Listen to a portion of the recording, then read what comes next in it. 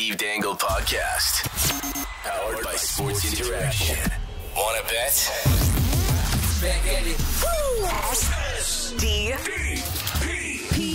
The Steve Dangle Podcast with your hosts, Steve Dangle, Adam Wilde, and Jesse Blake. So here's the question. And the question will not be answered this episode. It will not be answered this week. I actually think it's going to take 6 or 7 weeks to get a clearer picture of what it's going to be. The question is, gentlemen, is the we can and we will era over? Yes. The we can and we will era. Yes. Can you sign John Tavares, but also sign Matthews, Marner, and Nylander? We can and we will. It's a very famous quote if you're a Leafs fan from the 32 Thoughts, and I think it was the 31 Thoughts podcast probably back then.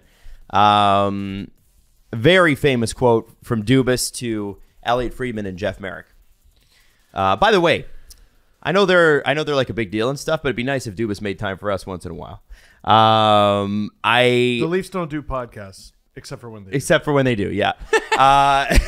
So, that's the question, right? I think we got a game to break down, and I think we have a bit of an era to look back on. And this is where this podcast is going to be complicated. What? A what? An era. An era. That's right. And again, I don't know that there's any answers, and I don't really know if there's even really good predictions to be offered, to be honest. But I do think that you should know. Really selling the show. I think that the questions are what everybody wants to know this morning. When you wake up, like my wife looked at me this morning, she's like, it took me about 10 minutes this morning to realize that they are in fact out of it. Because the thing is, and I'll say this, it's so much fun covering the playoffs. It's so much fun doing these shows. I'm sad. Now I know what I'm missing. Yeah. And I'm sad it's over. Yeah. I thought I knew what I was missing. Every year they got eliminated in the first round. And now I got a taste of what's beyond. And you liked it. Man. No wonder people like to win the cup. It's weird. Oh man. I'm just how well everything was doing, selfishly from a business standpoint. You know what I mean? Just printing views, and every video's a hit. And no, but I'm glad they lost. Okay. Adam, do you want me to play We Can and We Will? Yeah, can you? All right, let me see if this is the right video. Can you keep all four of them? Tavares, Nylander, Marner, and Matthews. Does the salary structure allow you to do that? We can and we will. So that's the quote. And then, of course, the interview. If Jeff and Elliot are not pumping the shit out of that interview this morning and putting it on their Twitter, I don't know. 2018, yeah. 2018, I would be telling them, if I was their boss, I'd be like, you guys re-release that episode and give me some thoughts. 32 of them. So that's the question. The first thing we need to do, though, is we need to go through the game last night. Is that the first thing we need to do? Yeah, that is the first thing we're going to do. It's what we're going to do. And I know you did it on the LFR, which I watched this morning. Jesse, what did Steve say off the top of the LFR that made you laugh? Yeah, I walked in because Adam was watching it this morning. And then I said, Steve started the LFR and he's like, I don't know what to say. And then he proceeded to talk for 45 minutes. It was over 40. That's a guy over 45 who has nothing to say, who could talk for nearly an hour. Couldn't possibly know. But you know what? I thought it was really well executed. And what was interesting is Steve spends way less time on the game in his LFR than we will on this, because we're going to spend a lot more time, kind of breaking it down. Yeah. First period. The Leafs get started, and there's a good scoring chance for Mitch Marner right off the start. And what did I ask you guys? What did I ask you? What answer did you give me last episode when I said, if there's going to be a Game 6, if we're sitting here Saturday morning and the Leafs have won Game 5, what will have happened? Do you remember your answer to that? I think it was the core four did their job. And right off the bat, seeing Mitch Marner in there looking dangerous is great. Now the Leafs take a penalty at 18:23, which is less than 2 minutes in. It's Jake McCabe with the high stick. looked as though one of the panther that he high sticked was bleeding, but thankfully they didn't call that bleed either. You can read the ref's lips, and he's basically going, that's nothing. Like, Is it red or is it not red, ref? no, you need to bleed a certain amount that's completely subjective to the official, which is sub-professional. I'm an anti-ref guy.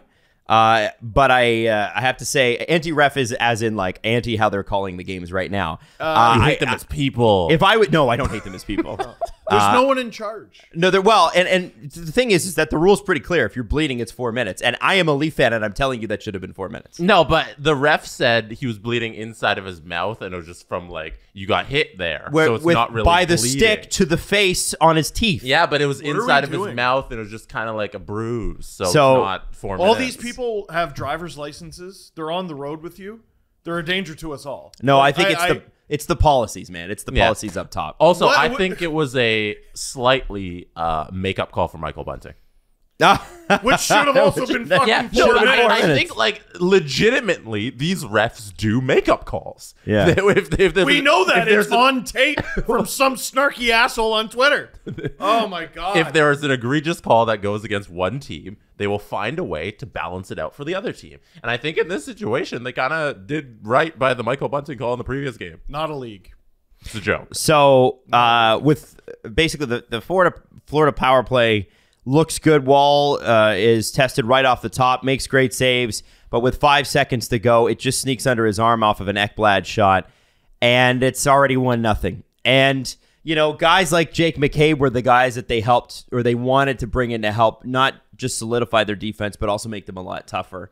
And penalties like that are ones that refs are going to call, even in the playoffs, every time they have to call them until they don't. I went from ecstatic about that deal to maybe they move him at the draft in a week. I don't know about that. I think he did a tough series. I think he was good against Tampa.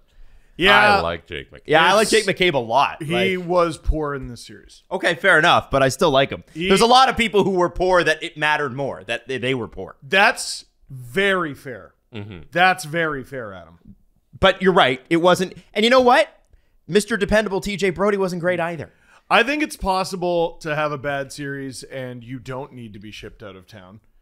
A bad series, one, singular, and not, for the better part of a decade.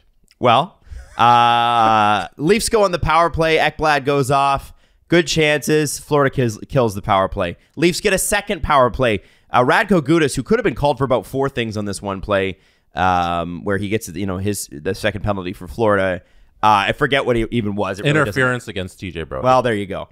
He loses his mind on the way to the press, or sorry, to the box. Florida kills that power play. And what I wrote down here, and this is a problem that the Leafs have had for years, but it really again reared its head in this series, is they are looking for the perfect shot.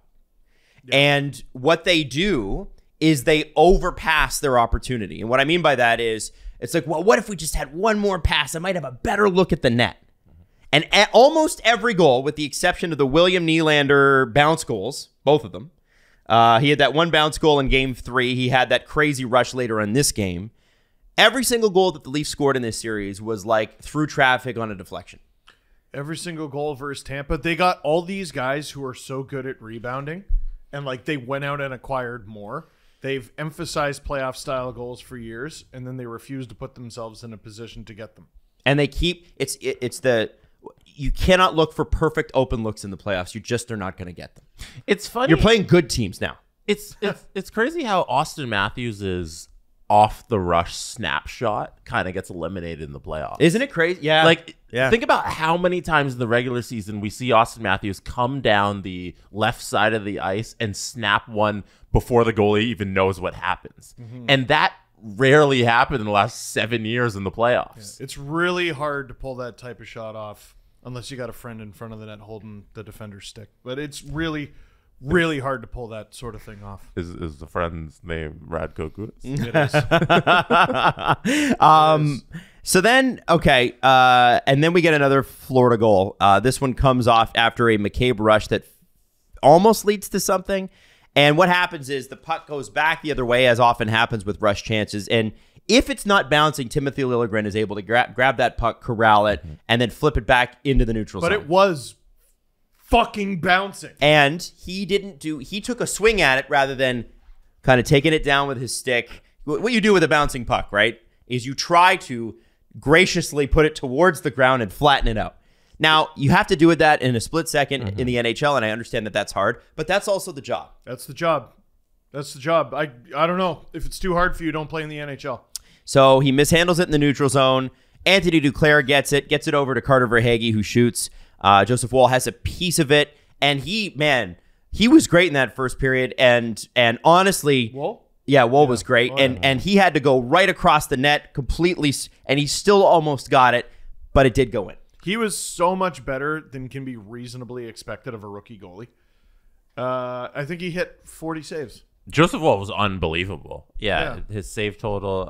Unbelievable. They had 43 shots. So, yeah, 40 saves. Yeah, 40 saves. He held them in that game. Like, I wish Joseph Woll was in there from the start, just seeing how he played. We said it after game 2. Yeah. It was like, Sammy is clearly injured. He's losing his posts. He can't get up. I mean, put him in. And unfortunately, it took like literally a series-ending injury to get a look at Joseph Woll. Yeah, Joseph Woll should have had game 3, and it's unfortunate that he wasn't in there earlier because he's the best goalie in the organization right now. For a dude who never grew up playing hockey, I shouldn't be right this often.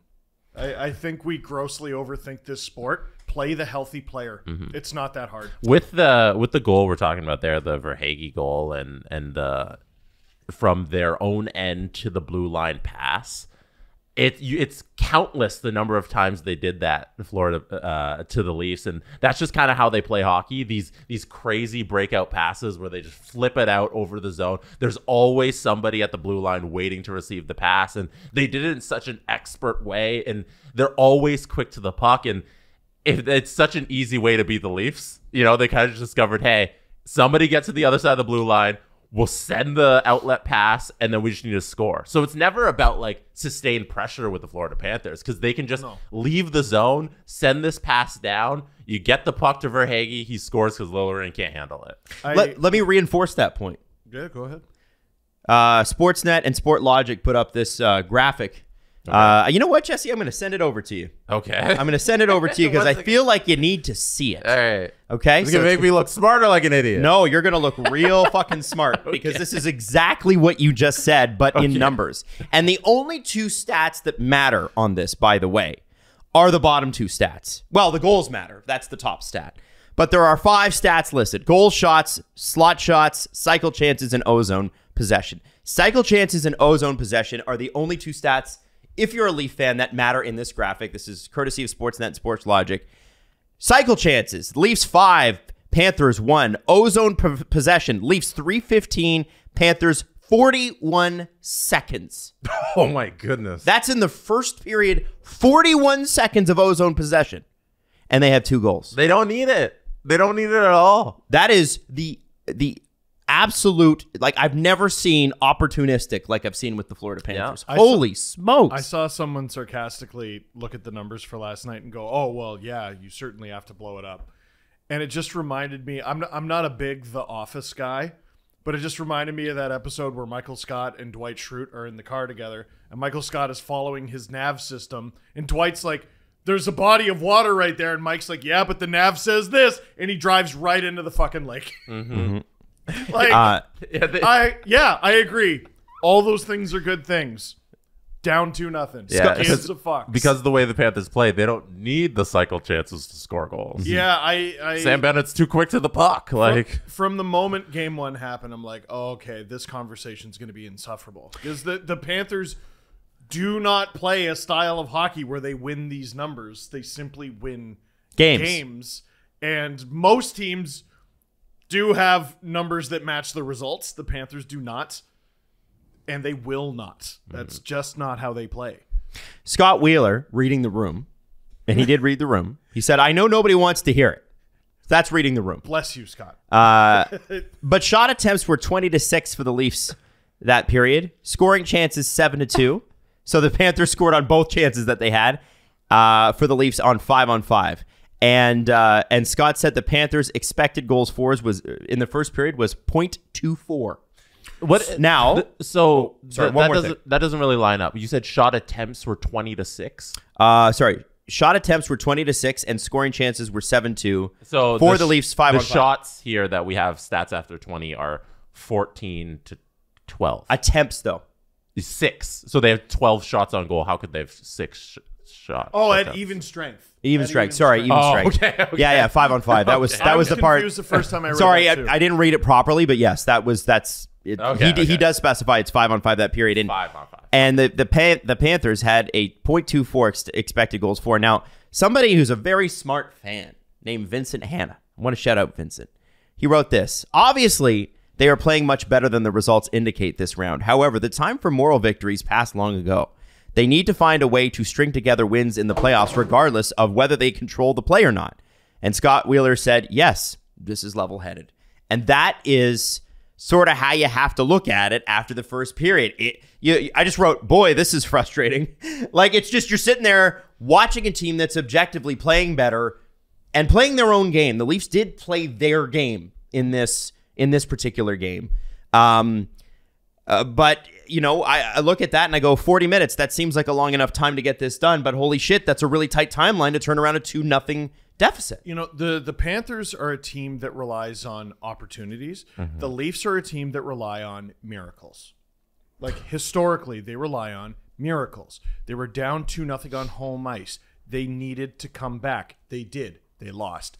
In Game 6 against the Montreal Canadiens, they needed to erase a 2-0 deficit. They did. They lost. In Game 5 of that very same series, they needed to erase a 3-0 deficit. They did. They lost. Against Tampa, they needed to erase a 4-1 deficit. They did. They won. They need a goal in the final minute of Game 3. They did. They won. How many times? Like, you're just relying on the grace of God, basically. We keep talking about attention to detail and full effort and avoiding the brain fart. They're the kings of flatulence, these guys. All they have are brain farts. They outshot the Habs 12-2. And yes, it's all relevant. Yes, what happened 2 years ago is relevant to the conversation because we're talking about doomsday scenarios once we finish with this game. Dermott spinning around like a fucking top for no good reason while the Leafs are out shooting the Habs 12-2.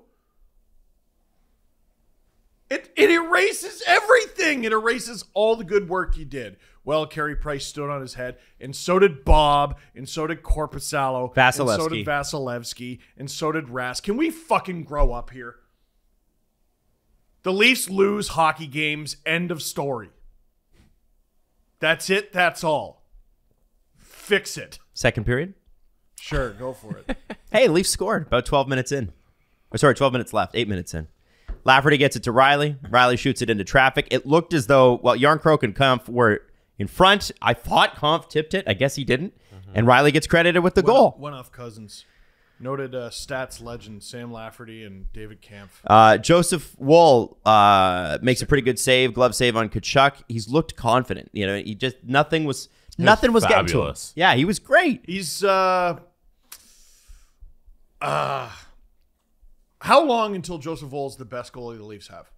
He is the best goalie the Leafs have. Who's better than him right now? If Sammy's 100%, which he hasn't been for at least a month. Joseph Woll looked better than Sammy looked at any point. Let's save this because I do want to have that conversation. No, I do want to have that conversation. Good conversation to have.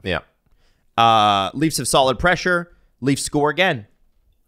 But not in a way that I thought, this one. Yeah. Did they? Morgan Riley seems to get a goal on another great Morgan Riley drive, which he's been so good at this series. So good at. So good at these playoffs. Maybe not as much this series. Puck is in the net. It is under Bob's ankle. He went from overpaid to indispensable in that's what the playoffs do, though, aren't they? Isn't that what the playoffs are for? Oh, yeah. We find out who the real players are. He elevated his game. He was the best player for the Leafs the entire playoffs. Yeah. Jesse, how many goals did Morgan Riley have in the regular season? I think it was. I forgot to look. I think it was 2, and then he had 4 in the playoffs. I'll triple check. It's crazy. So Morgan Riley seems to score. Here, let me just read the numbers. It was during the regular season, Morgan Riley had 4, and during the playoffs, he had 4 in 65 games. Yeah, and then in 11, he had 8. That's 12 points. 12 points in 11 games from the back end, and you win 5 games. If you handed out Leafs Conn Smythe, like Morgan Riley gets it easily, not even close. So Morgan Riley seems to score. Puck seems to be in the net under Bob's ankle. But they can't conclusively say it's over the line because we don't have VAR technology in the NHL. No angle, and I'm sorry to say this as a Leaf fan. Every single screenshot you've been sent is wipe your ass with is Bobrovsky after the whistle goes. Like I know it's in the net. You know it's in the net. Jesse knows it's in the net. The Panthers know it's in the net. But if you cannot conclusively prove it while play is happening, continuation rule or not, then it is not a goal. And if the same thing happened to the Leafs, you'd be like, wow, too bad, suck it. Yeah. Honestly. Do I think it was in the net? Absolutely. It was in the net. Let's just call it what it is. It was in the net. It was in the net. But if you can't prove it. We don't know. But they made the right call. Yeah. You cannot call that a goal. And if you are the Leafs, and this is the problem, and I hate to quote Mike Babcock, but I will, leave no doubt. Why are we in this position in the first place, which is something we can get to later in the game? If your season comes down to leaving it in the hands of the NHL, are you fucking crazy? You're fucked. Don't do that. You know that that's not good. Leave no doubt. Make it 5-2. Don't make it 2-1, 2-0, and then 2-1, and then, our whole series hinges on this. Don't go down 3-0. Ask Oilers fans about leaving it in the hands of the NHL. Alex Pietrangelo might end their season tomorrow. I know. Man, I was watching that game afterwards. I could not believe the sequence when it went from 2-1 to 4-2 in like 3 minutes. I couldn't believe it. Couldn't fucking believe it. Yeah, Vegas. Holy shit. Nurse. It's absolutely ridiculous that people are sending around the photo of the puck after play with Bobrovsky getting up. Well, that was the most egregious part of that whole review, is them going back to the film of Bobrovsky getting up when the play is over. Like, if the puck is in the net when the play is over, that's not evidence that the puck was in the net. But also there's one going around of the dead on angle and guys, it blown up. Guys, we know angles and geometry, and can we stop? I also want to ask Don't give people hope that is baseless. Is it possible for the NHL to have an angle from any other angle other than, like, if I was looking at that, I'm like, if they had TV cameras on the other side of the ice, or just cameras that aren't for TV, they probably could have seen that. But they've only got the angle from the side. No, they have the one from down. Do they? That was the one that was like blown up. The one where you can see it coming like on from the other side. Yeah, it's not from the other side, but it's like from where the blue line is. You know, it was pretty. It was pretty like down there. Okay, but why do we only have one camera in the net? 2. There are 2. There's two. But the funny thing is the one that's lower, that's supposed to manage the goal line. Most of the time, because it's up too high, you can only see the goalie's ass. Yeah, like you can't. Like, it doesn't show you anything. And I'm like, here's the camera that you should fucking have. Are you ready? Here's the fucking camera you have. Why is there not a camera at the base of the net? Yeah. Why? No, because then even in the Bob situation, him from the you wouldn't be able to see through him. Oh, I understand that. But if you got it, so if the net is here, right? Yeah. And my hand is the base of the net, have the camera here so you can combine that with other angles. I could see under Bob's ass. You're thinking, you're going completely in the wrong direction to find solutions for this. Well, the solution to this is there is currently a chip in the puck. The chip in the puck provides information to the NHL and to all the teams about stats that are happening during the game. There's also a chip in the back of every player's jersey. Not a lot of people know this. They wear a fucking chip, and there's also one in the puck. If you cut open an NHL puck, you'll find technology in there. That technology is capable of syncing with the red line, because we've seen it in numerous pro sports. Tennis. Like tennis, who does it regularly, and within milliseconds they have the access to it. We've seen it in the World Cup. Just activate the fucking chip technology that you already have, sync it with the goal line, so we already know if it's in or not. So there was just pay for it, NHL. Yep. There was an interesting conversation last night I saw between Rachel Dory, who has worked for 2 NHL teams, and scouting the refs, who are just brilliant, and I love them. Rachel argued, listen, this technology exists. Scouting the refs said yes, but they're not satisfied with the accuracy of it. And then Rachel said something cryptic about basically she knows something that we don't know, which I assume is true. She worked for 2 NHL teams. But, I mean, at the end of the day, we don't have the technology. And I don't think the league, if there's chips in the puck anyway, would withhold the technology just because. Wait, they're not. Why don't they just get the better technology? It's probably a money thing. My assumption is it's just not developed yet. No, but it is. It is developed. Like a strike zone in baseball has existed for enough time now that we know you can accurately get a thing that's going 100 miles per hour in baseball. You can track it into this little box. You can track a puck to see if it crossed a line. Is there something about a puck that makes it more difficult to do than a baseball? No, know. There's no way. You know what, Steve? I honestly, guys, I think it comes down to this. They haven't had a group circle jerk with all the guys who make all the decisions and brought it to the table. The NHL players can barely decide on whether or not their players are worth protecting. Well, so we can talk about that. We are going to talk about that. But I actually think that this is that the technology exists. It's probably just like we're kind of cheap and we don't want to, and we think our system works, and we would. See, here's the thing: every time the NHL makes a change, they're admitting that their previous policy didn't work well enough, and so that in a lot of organizations stymies change because you're basically saying, hey, you know, this strategy we've had for 10 years. Well, we told you it was going to work, but it didn't. The NHL and we cop to that. Nobody wants to take that responsibility. Tennis, baseball, soccer, and there you are, last again.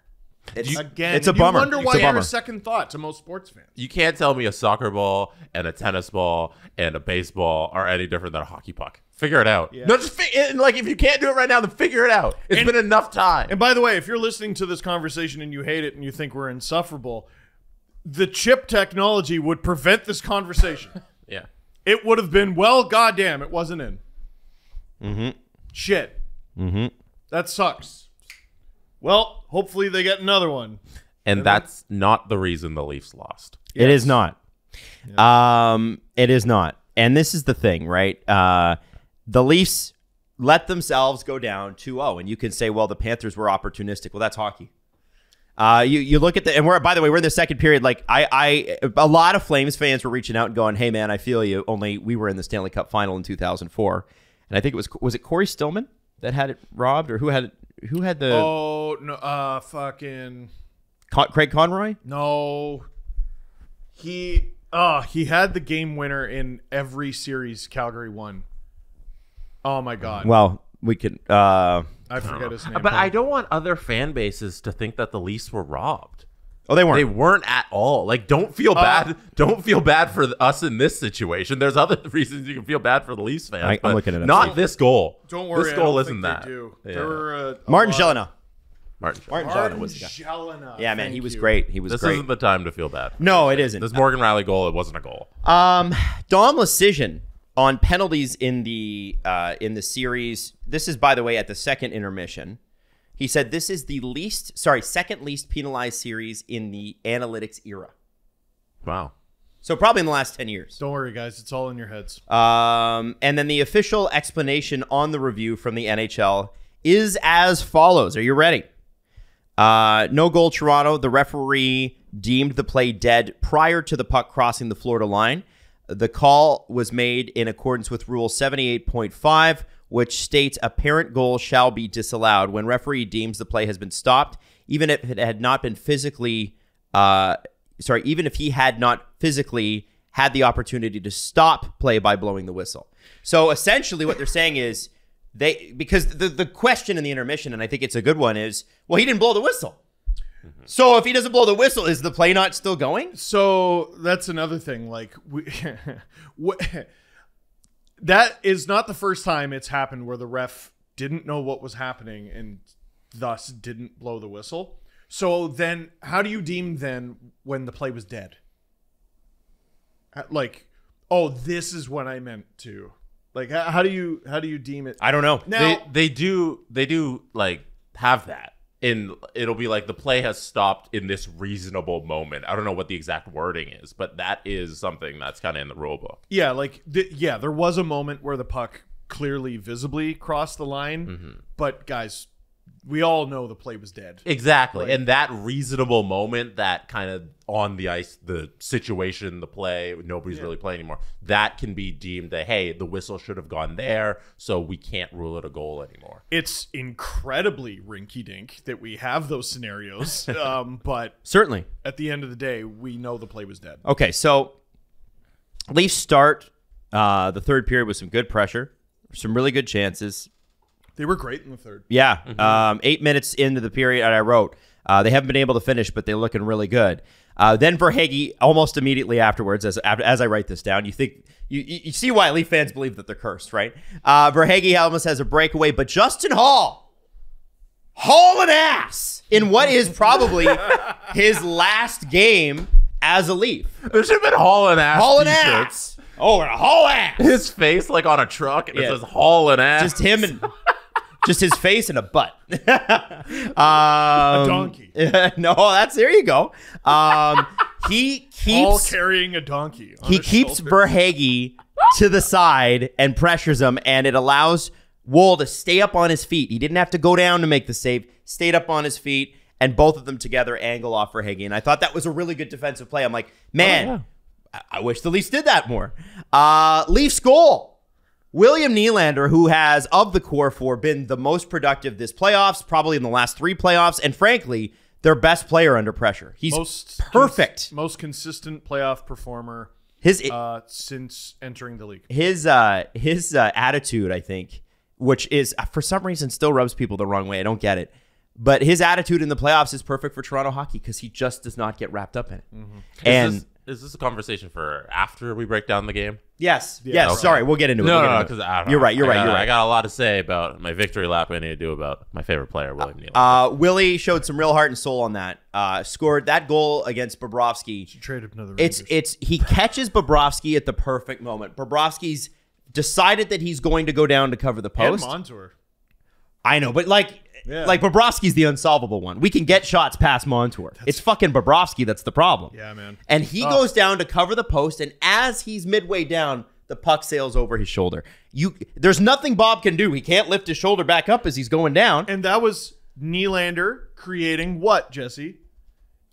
Just a clear shot off the rush. Yeah. That thing that we said was impossible for Matthews to generate. William Nylander has done it fairly consistently throughout the playoffs. Matthews, Marner. The way he Tavares. skates in the offensive zone in like a free way is it's so mesmerizing to watch because no other Leaf kind of has that freedom. He's one of my favorite players to watch skate. Yeah. When he starts pulling those fucking crossovers, you're dead. You're dead. There's so few players in the league who can manage that once he starts that in stride. You're just dead. With Mitch, like we see a lot of that during the regular season, then we don't see it as much in the playoffs. And with Willie, you see it all the time, and that's something special. He had some shifty moments, Mitch.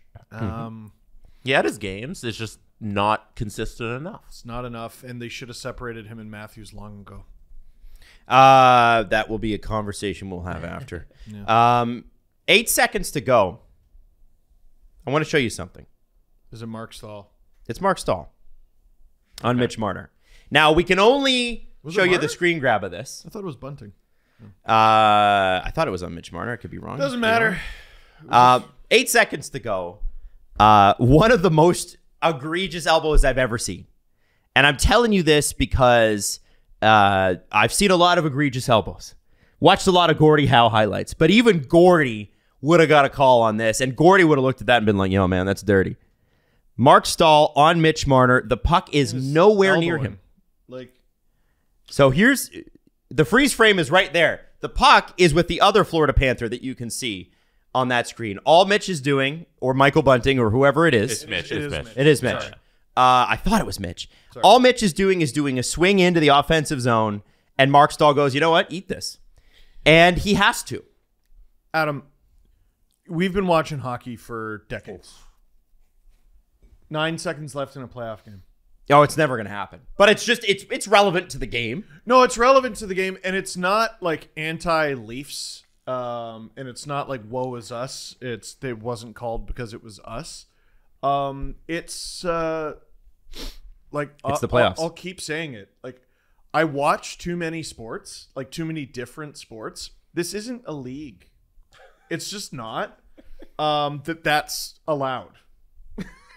That's fine. Oh, that's hockey. Cool. That's a rinky-dink bullshit thing. I don't understand hockey fans' contempt of sporting. Like, in order for something to be a sport, there's rules, and you're not allowed to break them, and when you break them, there's punishment. And that's just not a thing in hockey. Like, I just don't understand the contempt hockey fans have for the spirit of sports. Well, a lot of hockey fans only watch hockey. I think that's part of it. Mm-hmm. And why is that allowed? I don't know. It's because hockey, man's game, and you don't have an argument, you fucking imbecile. Why is that allowed? Well, my question is not that anymore. My question is, why have the Leafs never taken advantage of it? I think it's on the Leafs. Fucking thank you. 2013, we had the same complaint. I don't remember as much of it in 2017. In 18, the Bruins are 2019, same bitching and moaning. And we're responsible for the bitching and moaning too. I was up there bitching and moaning. I am the bitch and the moan. But I'm tired of doing the bitching and the moaning. Dubois is mean to us in the bubble. Mm-hmm. And Sherrod and Edmondson get away with everything. Yep. And Maroon is Barry, they're so mean. And Bennett, I want him arrested. Fuck. We're always on the whining end of this. And we're right, by the way. Every single time we're right. Man, I love being right and eliminated. Just start playing the game the way that they play it in the playoffs. It's a league run by psychos, built by psychos, designed for psychos. Go get some psychos. You have to. That's what it is. Well, and we'll get to that. I'm disappointed in Luke Schenn. I thought there would have been a moment in this series where Luke Schenn takes a run at Bennett or Gudas, because I thought that's what Luke Schenn was one of their most effective defensemen. Yeah. So taking him off is a bad idea. I didn't expect him to come in there and just kind of be a steady back end defenseman. You know, I thought Luke Schenn would have played a meaner game, and he would have just when Sam Bennett's sitting on Jake McCabe punching him in the face. I expected, hey, next game, I don't know, maybe he gets punched back. Sam Bennett? Yeah. Oh man, where does he play? Florida. Yeah, but where in their lineup? Very high up in it. Yeah, second line, right? Yeah. Top six? Yeah, top six. And the guy who was nominated for the Hart, Matthew Tkachuk, where does he play? He's a tough nut, Which right? one do you consider the first line? Yeah. Probably first, Florida. Second line. Probably the first line. And the guy who scored the first and last goal of this series, Nick Cousins, where did he play during this series? Middle lineup. Yeah. Yeah. The top six. Yeah, He was on that line. Yeah. All three of those guys were on the same line. there. Yeah. The Cousins, Bennett, Tkachuk line. Yeah. And we know Gudas is a tough nut, but Aaron Ekblad was all around it, and he was roughing guys up all series. Where does he play for Florida? First pairing. Yeah. And he was healthy. How about that? The best players on your team grow a fucking backbone? Simmons, Lafferty, any third pair defenseman. You go out and you get all these grunts, and it's fine, and it's good for your team, and it helps. If your top guys are not about that life, the rest of the team will not be about that life. Does Tavares have a career fight in Toronto? I don't know. I don't want him fighting. Maybe that's part of the problem. Matthews, who was literally cleaning up when Stamkos mauled him, and that's his only career fight. And I don't want him fighting with his surgically repaired wrists. Mm-hmm. Marner's like $170, soaking wet. If we've established that the rules that the NHL has written down do not matter, and that the rule book is just irrelevant, why don't the Leafs take care of? Why don't they take advantage of that and do their own thing? This is my thing. And for something like the Matthew Nyes incident, which we've all just kind of forgotten about, zero retribution for that. No. If the rules Handshakes. don't matter. The first time they touched Sam Bennett is they shook his hand. Yeah. We're not done the game yet, but yes. No, Thanks for concussing our rookie. If there's no rules, why not take advantage of the no rules and get retribution for a guy like Matthew Nice? The Leafs are designed to be exactly what they are. A great regular season team that is not built for playoff hockey. Well, and I think there's something to that. The Florida Panthers were a great regular season team last year. This year they were bad and then good and then bad and then really, wow, okay, surprisingly good, but, still kind of soft according to Keith Tkachuk going into the playoffs. And frankly, he played them like a fiddle, eh? Sure did. It was perfect. Good on him. Did it when he was coming through Toronto, too, when he knew it would get the most media exposure. And then they ended their season. Right. Brilliance from Keith Tkachuk. So Brilliance. What good teams do, like it seems the Florida Panthers have done, they're a perfect example of a team that went into last postseason too soft. They won their first round, and Tampa wrecked them in the second round. But boy, does it seem, they took advantage of Tkachuk wanting out of Calgary. Boy, did they win that one. Big trade. Boy, did they get that one. They got lucky. If I could go back in time, Marner for Tkachuk. I would have.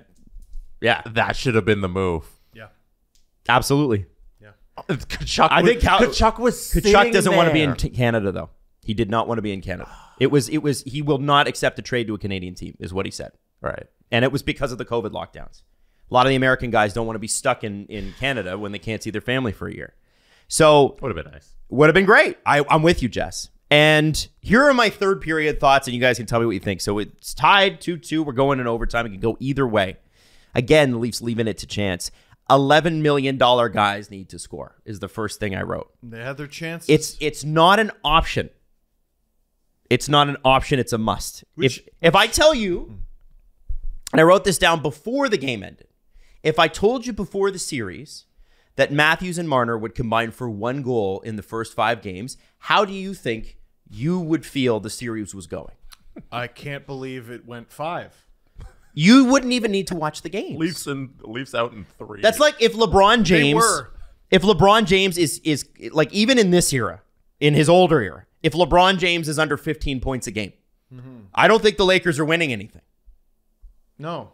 If Steph Curry is not hitting 30 points a game, if he's hitting 15, the Golden State Warriors, who did go down last night, they're not winning any games. They're not winning any games. So if Matthews and Marner, and you're like, well, what about the rest of the team? No, guys. They are the team. The team's built around them. Patriots win despite Brady being shit. Didn't happen. It's just not a headline. And so Willie scored. Tavares looked dangerous. Marner looked better these last 2 games. Really good high event hockey in the third. Extremely entertaining. I think we can all agree on that. Yeah. Let's get to overtime. Yeah. Also, fucking entertaining. Fucking entertaining. How did that make it out of the first 5 minutes?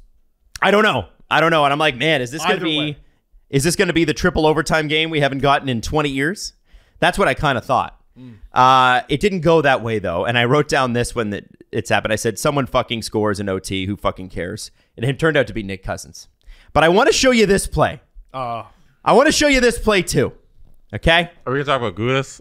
We're going to talk about Gudis tripping Yarncroke and then screaming in Wool's face. Holding not even tripping. Holding the stick. Holding the stick. I got you the replay, and you'll have to freeze frame it, but it's, again, playoff hockey. It did lead directly to a goal, though, and that's one of those you can't miss this penalties. It really is. Like listen, TJ Brody got a you can't not call that penalty in overtime. He whacked it over the glass. At first, I thought it was Barkov. The alternate angle showed it was clearly Brody. You have to call it. You have to call that.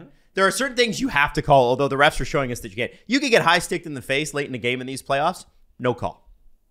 You can woodchuck Leon Draisaitl, best player in the league right now, right across the wrist, 1 game. That's still such a joke. If that's 1 game, I know. Why don't you just send out a guy to go hack people in the face? Just go get a bunch of guys suspended. It's because send out a line of guys to do that. It's because of who Petro is. Watch, Kolasar is going to get more than Petro. That Kolasar hit was brutal. Oh, it was bad. Fucking brutal. 2 minutes.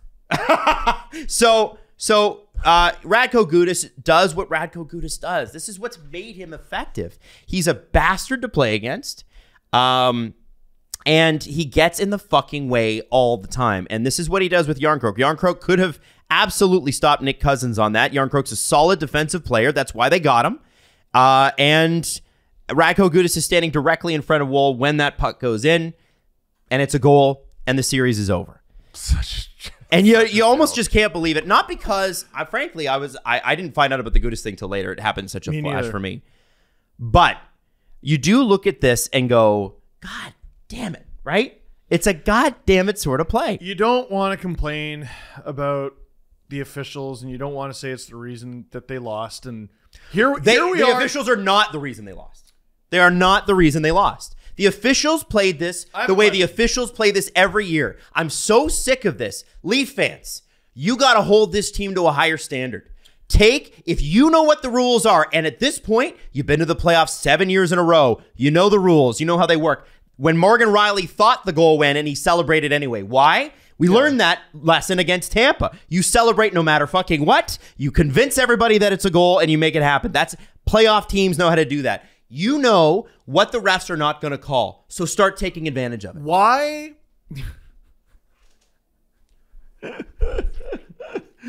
I've been asked, like, hey, don't say they lost because of the refs. And I mean, they didn't lose entirely because of the refs. Why am I not allowed to point out that goal would not have been a shot if a Panthers player wasn't holding a defending player's stick? This is why no one watches this goddamn league. We do. We've hitched our well, because we love it. Horse to this rickety bullshit wagon. And the people listening to this, like you're listening to a hockey podcast that's niche, you're hardcore hockey fans. The vast majority of people don't fucking care. And it's stuff like this. That's why. I know, but why can't we point out that extraordinarily relevant event? It is a relevant event. That's why I pointed it out. But to sit here and bitch about it, I'm sorry, I have no sympathy for the team for this. They put themselves in a position where a play like that or a play like the replay with their, and listen, did they outplay the Panthers in the first two games? Yeah, sure. But in game 3, they pitched a fucking dud and they put themselves in this position. And then they allowed 2 goals in the first period of an elimination game. It's just not a league. It's no. Steve, this is the way it is. So play by the rule. The rules don't have to be fair. Life isn't fair. We all know, we all play the game of life. It's not fucking fair. We got to play by the rules, though, don't we? Or we got to play within the rules. And I think the Leafs have never, ever done that. And I think Nick Kypreos made a really, really good point a couple games ago. And he said, do not ask this team to be what it is not. And this is where we go to the offseason. And I think Nick is bang on the money.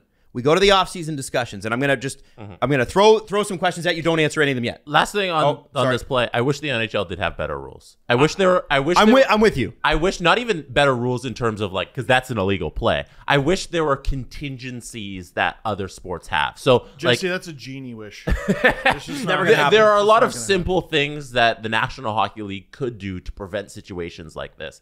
Like in football, every scoring play is automatically reviewed. You don't need to challenge it. If there's something simple like every overtime goal is reviewable, and any penalty in all aspects, any penalty within the scope of the goal, anything that leads to a result here in that OT goal is kind of reviewable. That could be a contingency. I'm just throwing that out there. That's in place. If you have an eye in the sky ref, that's something that a lot of hockey fans, Alan Walsh in particular, has been clamoring for very recently. An eye in the sky ref who can point out things that happen in the play and say, hey, you missed this on the ice. That is a penalty. If there is even accountability, the NBA has a 2-minute report. So hey, my team got screwed on the last play here. That should have been called a foul. They will publish that. They will say the ref missed a call. This should have been a penalty. These other sports have contingencies. They have rules in place to where we're not sitting here just being upset at the sport we love. I wish the National Hockey League had those sorts of things so we didn't have to be just bitching and moaning, as you guys said, about these same things and I'm every single time. But I'm sick of bitching and moaning about it. I'm sick of, guys, we're waiting on the league to change. The league's not going to change. So play the game that the league has set out for you. It's Squid Game. They don't like, you know what? This is inconvenient. We should change the rules for all the players. The guy who's been in charge. I don't know if that's the same. It is. It's exactly the same. Don't question. I don't know. Accept it. It's not great. I don't know. The guy who's been in charge since 1993. I'm really done with this conversation after this. Half-decade extension after one of the biggest scandals in the league's history. So if you want change, you won't get it. Let's move on. Watch the National Hockey. Let's move on. I'm just asking for simple. You're asking for change, and you're not going to get it. You're asking for simple change, and you will not get it. We'll see. Maybe one day. I can keep dreaming. Well, I think it eventually happens. Aerosmith once said, "Dream on." That's right. Eventually, it happens, guys. But let's move on from that. I really hate this conversation because I think it takes the onus off the Leafs organization. And I think that is where it needs to be. I think this organization is very process driven. They've created extremely successful regular season teams. Nobody is denying that. And everybody's happy about that. We're thrilled for that. They've set records in points. They've set records in goals. It's incredible. That's fantastic. I'm not happy about it. It makes it worse. Okay, but let me finish my point. I know what you're saying, and I want to hear it.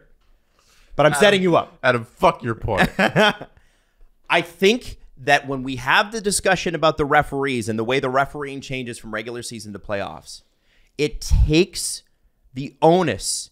It allows people to look at expected goals or cycle chances or offensive zone possession and go, well, there's the story. They got jobbed by a goalie.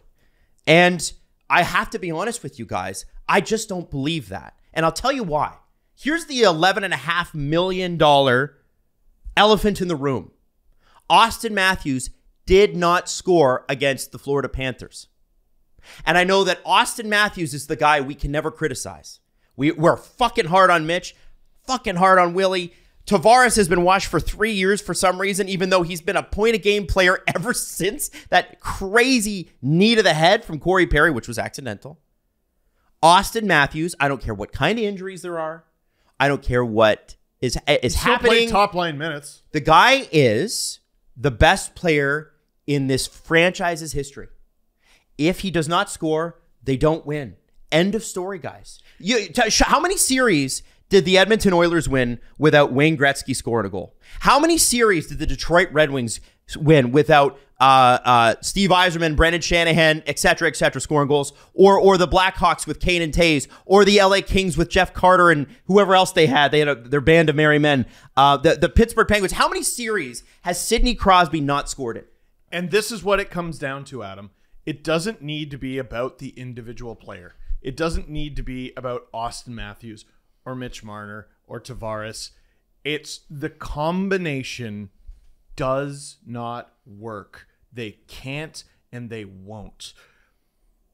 Matthews, on July 1st, will be eligible for a raise. And he'll get it. He'll get a bigger piece of the pie. You think their chances of winning when he gets that bigger piece is going to go up if they keep the rest of the guys around him? They can't do it. They can't do it with this group. It doesn't need to be that he's a bad player. No, he's not. He's a great player. But if teams are able to zero in on this guy and lay a beating on this guy and neutralize this guy year after year, and it's like whack-a-mole. You could point to years where he was stellar. Rest of the guys were quiet. Mitch Marner has a great game.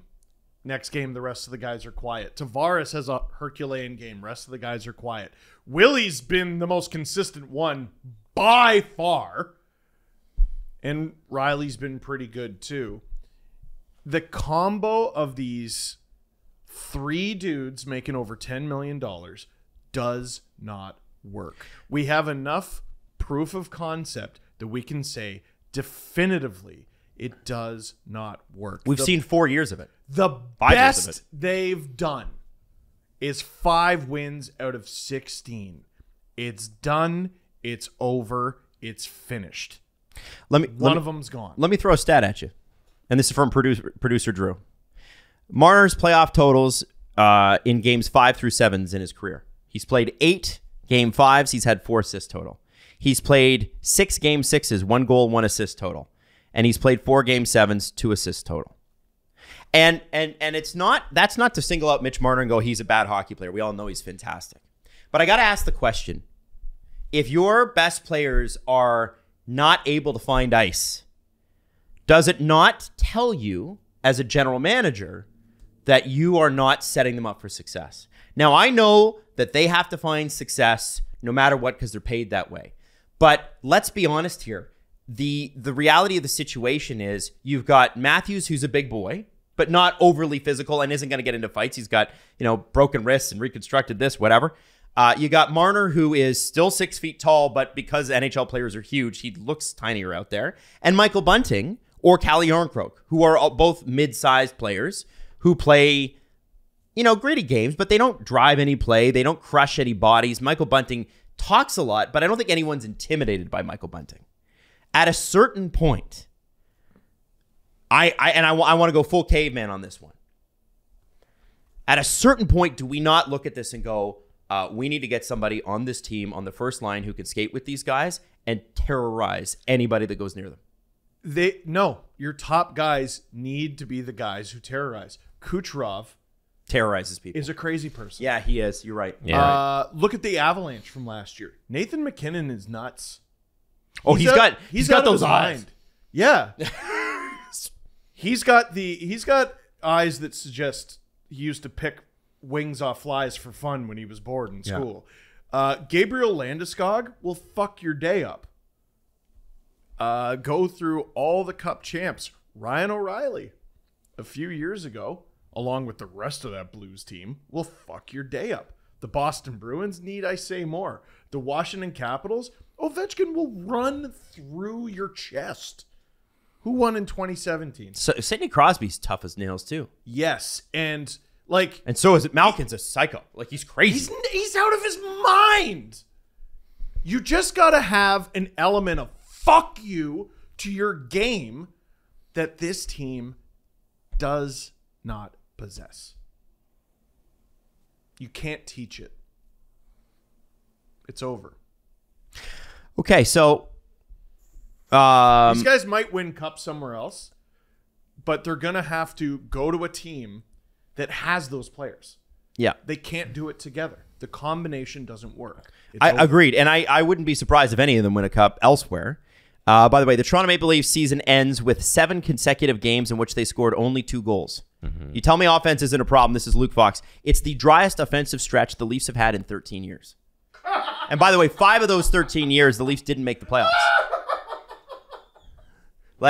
That is, guys, at the end of the day, I mean, that if the Leafs are an offense-driven team, and they have been, you're not scoring in the playoffs. We know that they're not. And don't show me the Tampa stats because they're skewed because of game 2, where they had 7 goals. Yeah. Mm-hmm. The reality of the situation is this is just not working. And so the question now is, obviously, like I said, does the GM stay? Does the coach stay? And is the core 4, we can and we will experiment over? And yes, we include Riley in that, but everybody calls him the core 4, so I'm just throwing it out there. Mm-hmm. We're going to know the answer to these questions, guys, in the next 8 weeks. Mm-hmm. It's impossible to know now, but what I will say is that the Leafs are probably going to be one of the stories of the next 8 weeks. They always are, but in real terms, this is going to be quite dramatic. We have rumors of infighting at the top between Dubas and Shanahan, and we've had those for 18 months or more. Mm-hmm. Like not just not getting along. Did you see them in the same box once this playoffs? Yes. Game 5. And or was it 4? A couple. There's multiple games. Yeah. It was rare. Shanny was very front and center before. Yep. Wasn't on camera a lot this playoffs. I thought that was interesting. Front and center. When they forced Game 7 against the Bruins, I think it was 2018. Fuck you, Backus, fucking piece of shit. You could read his lips, clear as day. And he's invested. Invested. But Shanahan, and Steve pointed this out in his video, that his first move as president of this team in 2014 when he was brought in by Tim Leiweke, who's now building arenas with his brother, with Jeff Bezos. Shanny his first move was to re-sign Randy Carlyle. Isn't that he's been here so long? His main free agency goal that year was to get David Bolin locked up to a 5-year contract, and the Panthers were the ones that said, we'll pay him more. And he went to the Panthers and he stunk. And then got hurt. Yeah, he got hurt. This has been a very long run for Brendan Shanahan. Kyle Dubas has been rightly the face of criticism for people that don't believe in this experiment that they're pulling for a long time. But who put him there? This is from Wikipedia. On April 11th, 2014, Shanahan was officially announced as the Leafs president and alternate governor. Our podcast had been around for less than a year. And in 2 weeks, we'll celebrate our 10-year anniversary. They've won one playoff round. How does he keep his job? Well, and so, like, I actually think, I'll be honest with you, I think Kyle Dubas has done the best job that he possibly can in attempting to make this era work. I think that the additions of Achari and O'Reilly were fantastic. Mm-hmm. I think the value you get on Jake McCabe's contract, like give Jake McCabe a full preseason with this team to understand the system, to understand why they always do that stupid fucking back pass possession bullshit that drives me fucking crazy all the time and allows the other team to get set up so they can't make an off. That's, you know what drives me fucking nuts about that? What? Is it gives the other team a chance to stand at their fucking blue line and go, all right, we'll wait for you. Whenever you want to come, we'll wait for you. They try to get them... Because they don't have a what? They don't have a what? What don't they have? They try to get them stationary and they try to cut through them like butter. I don't know what you're trying to say. They don't have a fucking forecheck. No. If the Leafs dump and chase, they're not going to hurt you. No. They're going to go. Yeah. So if they had a scary forecheck, you could do what you were just talking about there, get them stationary, or you could do something else. And you could play that situation based on the parameters on the ice, the factors on the ice. But if you only have one option, it's pretty easy to stop it. So here's what you're never going to be able to answer today, but in the next 8 weeks, we'll know. We're going to know if one of these guys gets PK Subban, and I'm talking about, remember Mark Bergevin's like, we're not trading PK, but we are listening to offers. Oh, I was like, given a TV job? No. I don't know. No, we're going to, I'm sure one of them could, but I think with the Leafs. Well, they're available every spring. Let's say Dubas sticks around, okay? Because we don't know. There's been a lot of rumors about Pittsburgh and about him and Keith going. I think Dubas stays. I would love to give Dubas the opportunity to rebuild the sides of the core. You know, I would like to see You know Dubas. how many people just kick their phone across the I know, right? But a lot of people also celebrate it. Yeah, I think Dubas is a very good general manager, and I think that he recognizes all of the things that we're saying. I think he sees that we've had 7 years of process. It's time to the things that we're saying. No, but I don't think Dubas is so stubborn that he wouldn't move around the pieces on the chessboard. So when Kerfoot and Hall get extended, we're gonna revisit this conversation. Yeah, okay. If that actually comes to fruition, like that'll be fucking wild, and then he probably should be fired at that moment. But the Leafs have 4 forwards. 1, 2, 3, 4, 5, 6, 7. 7 forwards signed through next season. The rest of the roster is up in the air. And you mentioned PK Subban, Adam, and I think that's so it parallels something that might happen here, and that's with Mitch's no trade clause. PK Subban was traded immediately before his no move clause kicked in, and Mitch Marner, unfortunately, has one that'll kick in on July 1st this year. He is ripe to be the piece that is moved to relieve this cap situation of the top 3 players being paid over $10 million. We have proof here that it doesn't work. Mitch Marner right now is the easiest deal to move because you can, 1, get value back for him because somebody's going to want this player because he is one of the top players in the league. And 2, the cap relief that you're going to get by moving out $10.903000 million. Yeah, you got to get your fucking junior number I know in there. Steve hates that 93 in there. We'll play with a fucking student as our goalie, while our starting goalie, who's been great this season, plays injured as a result. Way to get your junior number in there. Austin in there too. That $10 million that Fucking Dubas can stupid. move out, plus whatever he gets back in the deal, can make this an entirely new team. That's a giant fix, but it's not so many steps that we think it is. And I would like to see Dubas. I trust Dubas in that if he's the one who sees that these moves need to be made, I would trust him to make those moves.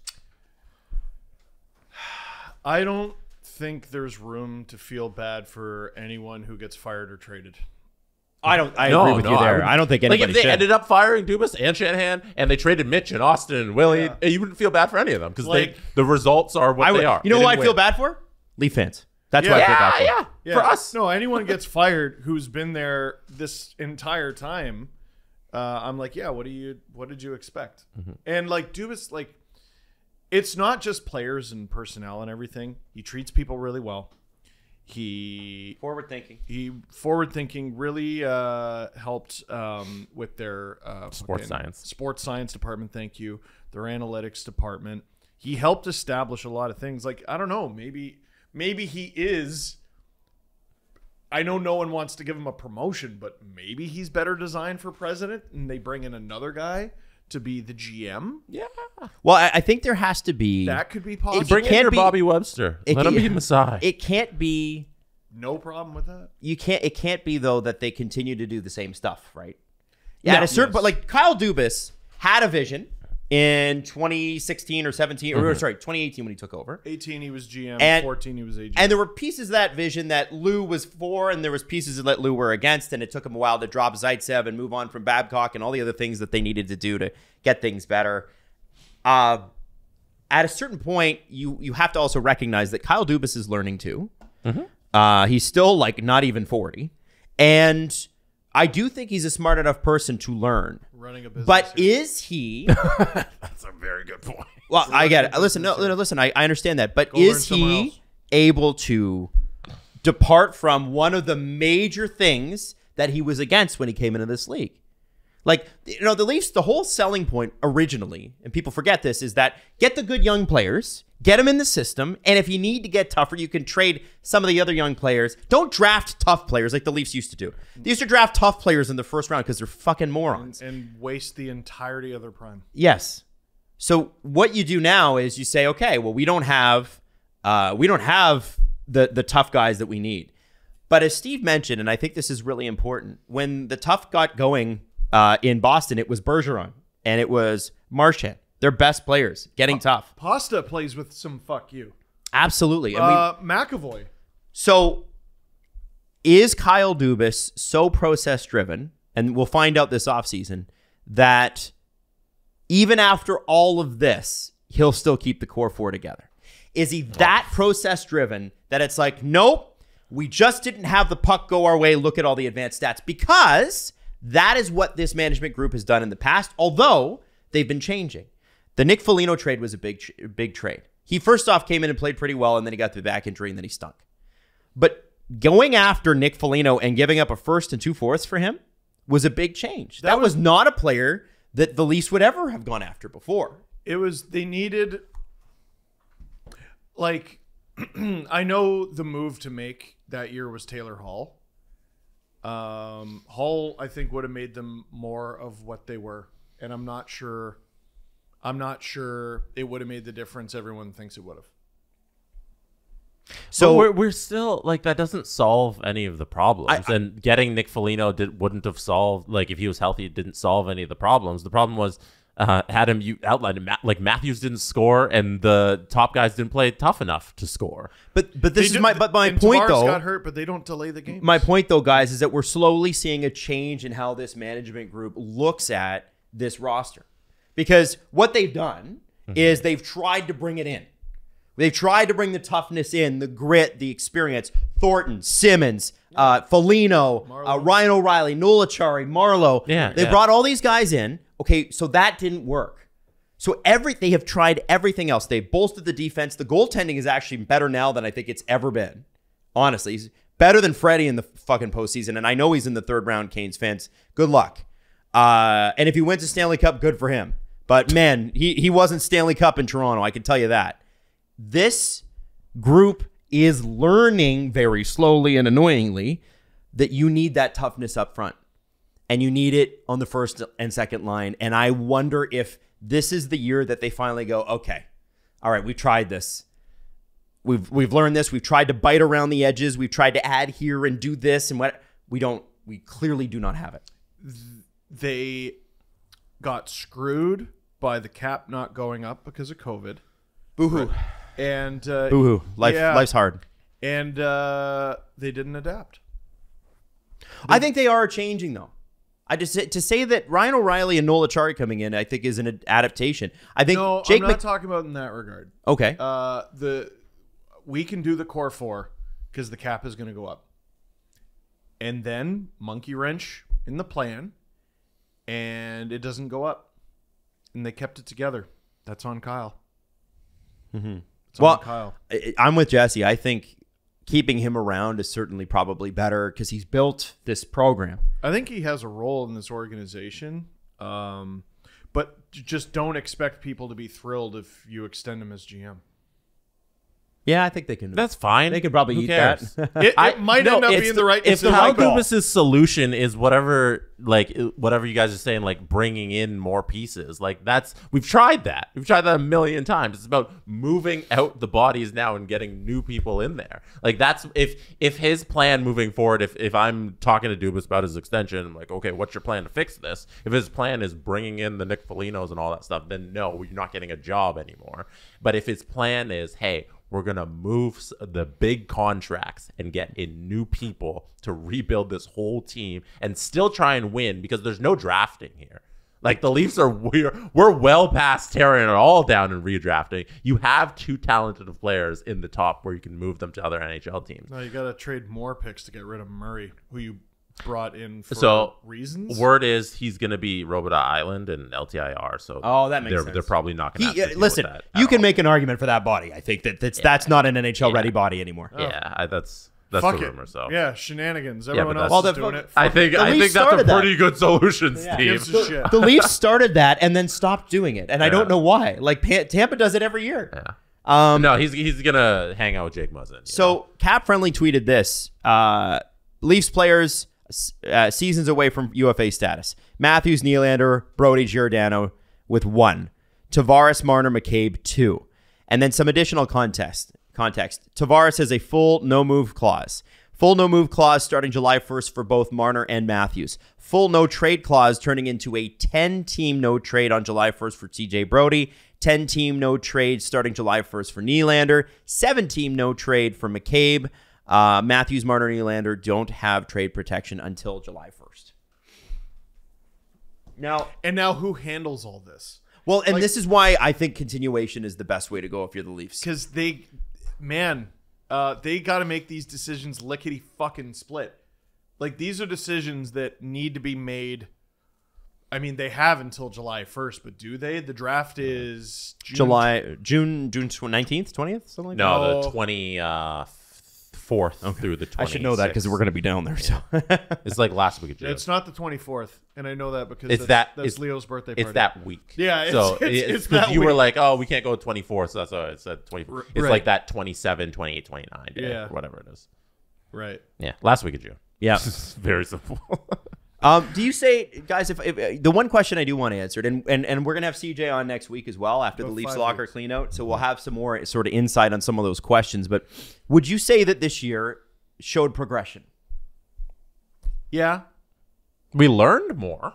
Do you feel like the team took a step forward? And remember, success isn't linear. Just because they got to the second round doesn't mean they're guaranteed a second round next year. Yeah.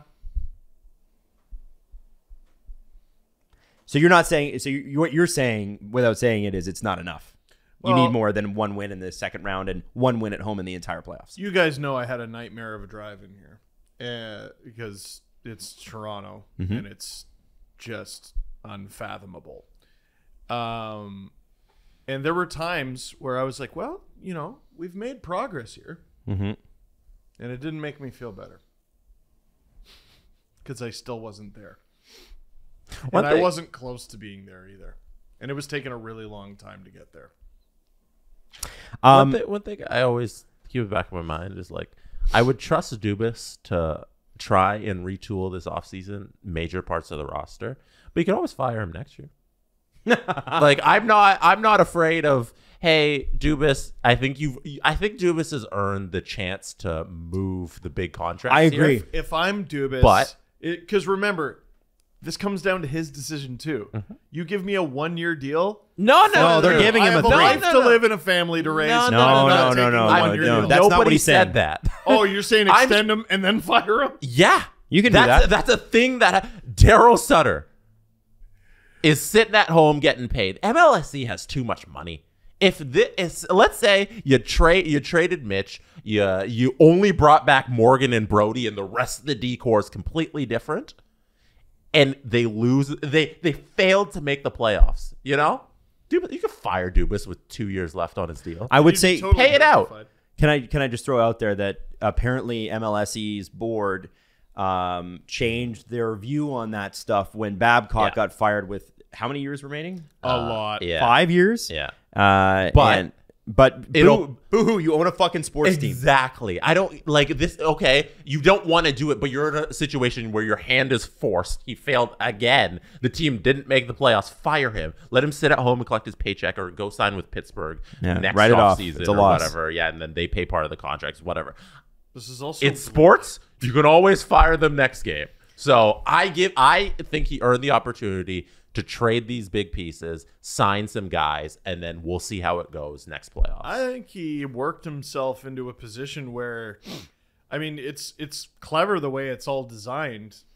He's put himself in a position where MLSE is handcuffed, and he has to be the guy to make these decisions. Yeah. It's clever. If the Leafs do move on from Dubas, I sincerely hope that the guy coming in, even if Dubas is promoted to president or whatever, I hope it's Eric Tulsky. Eric Tulsky, if you don't know, is the guy who is behind all the great shit that Don Waddell does. And I want to read you this because this is fucking crazy. The original trade for Tony DeAngelo. Oh, The Flyers got Tony DeAngelo and Carolina's 7th pick, which they used to select Alexis Gendron. Good luck to Alexis. The Carolina Hurricanes acquired the 2022 4th round pick from Philly, which turned into Simon Forsmark.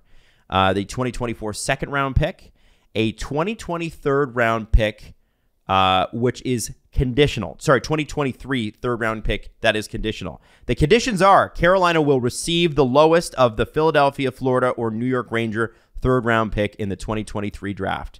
The result of this, because Florida is advancing and going to play Carolina, is that Carolina will receive Florida's 2023 pick. and now they're about to tear each other apart in the 3rd round. Yeah. Hilarious. Flyers Nation just posted Chuck Fletcher went to Harvard. Oh, man. They're so mad at him. George Peros went to Yale. The thing is, like you know how certain teams fire a general manager and they've got time and they interview candidates? The Leafs don't have time to interview candidates. You if you're going to make a change, you have to make it. Like, I'm sure if the Leafs are trying to sign Dubas right now, they're having the conversation today. I don't think we're going to be any less busy than if the Leafs had stayed in the playoffs. It's going to be crazy. It's going to be a wild 5 weeks. Andrew Raycroft said this. Fuck off. No. He actually, I know he's a bit bitter about being a former Leaf, but he said Carolina Hurricanes versus Florida Panthers in the Eastern Conference Final is a disaster if you were hoping for a higher salary cap in the NHL. Now, a lot of people are upset about this tweet because they're like, wait a second. Carolina fans pack the stadium, and people from Sunrise are like, I've been once in the past 10 years. And the reality of the situation is it has nothing to do with the fans showing up at the game. It has everything to do with corporate sponsorships. And TV. And TV rights. And, unfortunately, you could pack 20,000 people in the game, but if you can't get 20,000 people to watch, that is a significant issue. Vegas, Dallas. And they will get 20,000 people to watch. Vegas, Dallas, Carolina, Florida. Uncle. It's rough. Fuck a duck. That's awful. But if Edmonton gets through. And Vegas is a market on the rise. That's good for Canada and no one else. Like in the States, that's worse. That's but we worse need a Canadian team in, man. We need them in the top four. Yeah, we do. Oh, well, anyway. I'm not even sure that's the better outcome for the league. Probably not. Brendan Shanahan is going to be a question mark over the next few weeks. And I did bring this up before, but I think it's important that we talk about it again. The Shanahan era has marked a complete turnaround in so many things, in going to the games, in Leafs visibility in the community. The Leafs used to be a very much, we don't get involved in anything in the community. You come to us. The Leafs actually now go to community events, do things. The in-game is so much better. I think that, I know Dubas deserves credit, but the sports science and all that shit is Shanahan too. I mean, he brought Dubas in to do it. And the team, which could not even win in the regular season, now regularly does. So you got to give him credit there. But I wonder, too, with those two purportedly not getting along, how long is this tenable? How long? And if you're MLSE board management, so you're part of Rogers, you're part of Bell, or you're part of Larry Tannenbaum and his family, how long are you going to allow two people at the top of this corporation, because that's what it is, to actively undermine each other? I think Shanahan's out of bullets, and either he endorses Dubas to get extended or he loses his job. And I think that's the way it should be looked at, honestly. He's the guy who chose Dubas over Mark Hunter. He's the guy who chose Dubas over Lou Lamoriello. And if you don't think this is the guy for the job, you've been here a decade, you can leave now. If you continue to think this is the guy for the job, we might just let you stay, but it's your last bullet. Dubas is his last bullet no matter what. And the thing is, apparently they're not getting along. Does he want to spend his last bullet on It's two Dubas? or none.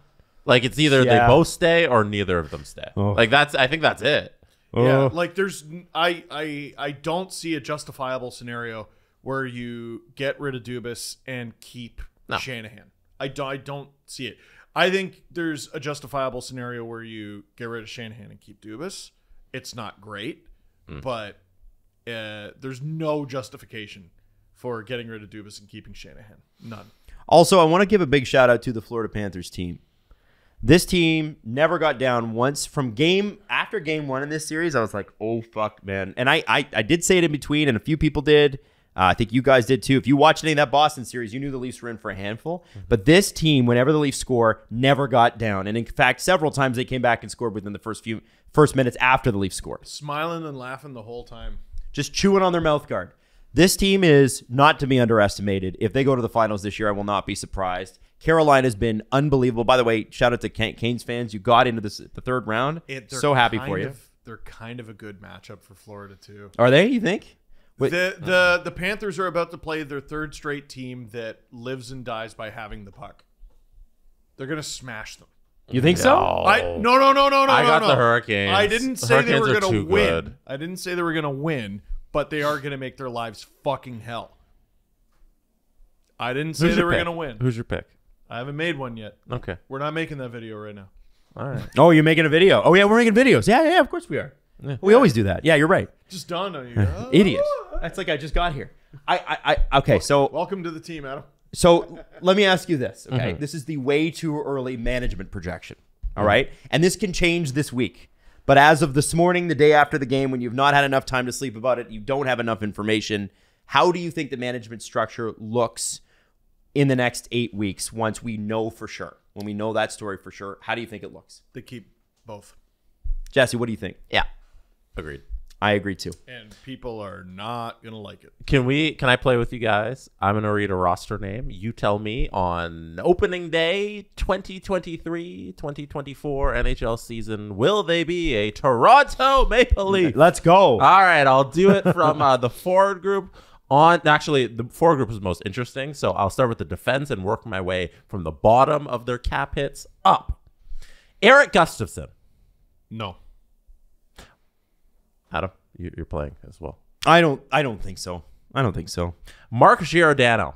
Yes. Well, yes. He's under contract. Yeah, he will. And he's solid. That's fine. Connor Timmins. Yes. Adam. Yeah. I mean, if Dubas is there, he'll be there. He's going to be... Maybe a Marling, but yeah. Luke Shen.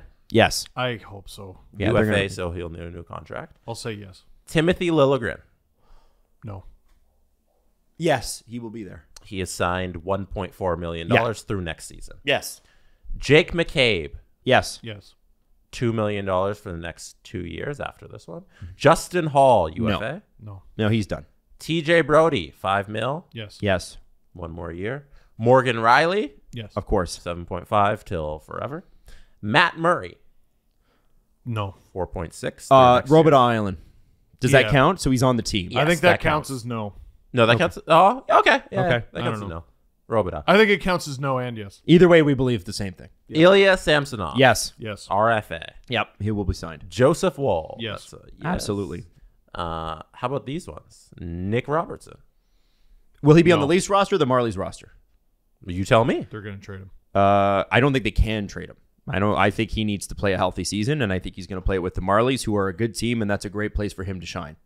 But we're getting down to, how old is Nick Robertson? 21, 22? 21 years old. He's very young. Yeah, so we're getting down to kind of put up or shut up years, though. Let's be honest. It's Yeah, not, you very rarely do you find Michael Buntings, and I want Nick Robertson to be just like his brother. I'm not rooting against him, but we are going to start to need a full healthy year, which is unfair, but we still need to see it, and we need to see a guy progress. I get why his development has been destroyed. Injuries, COVID, all that shit. Sorry, they're not going to delay the league to wait for you.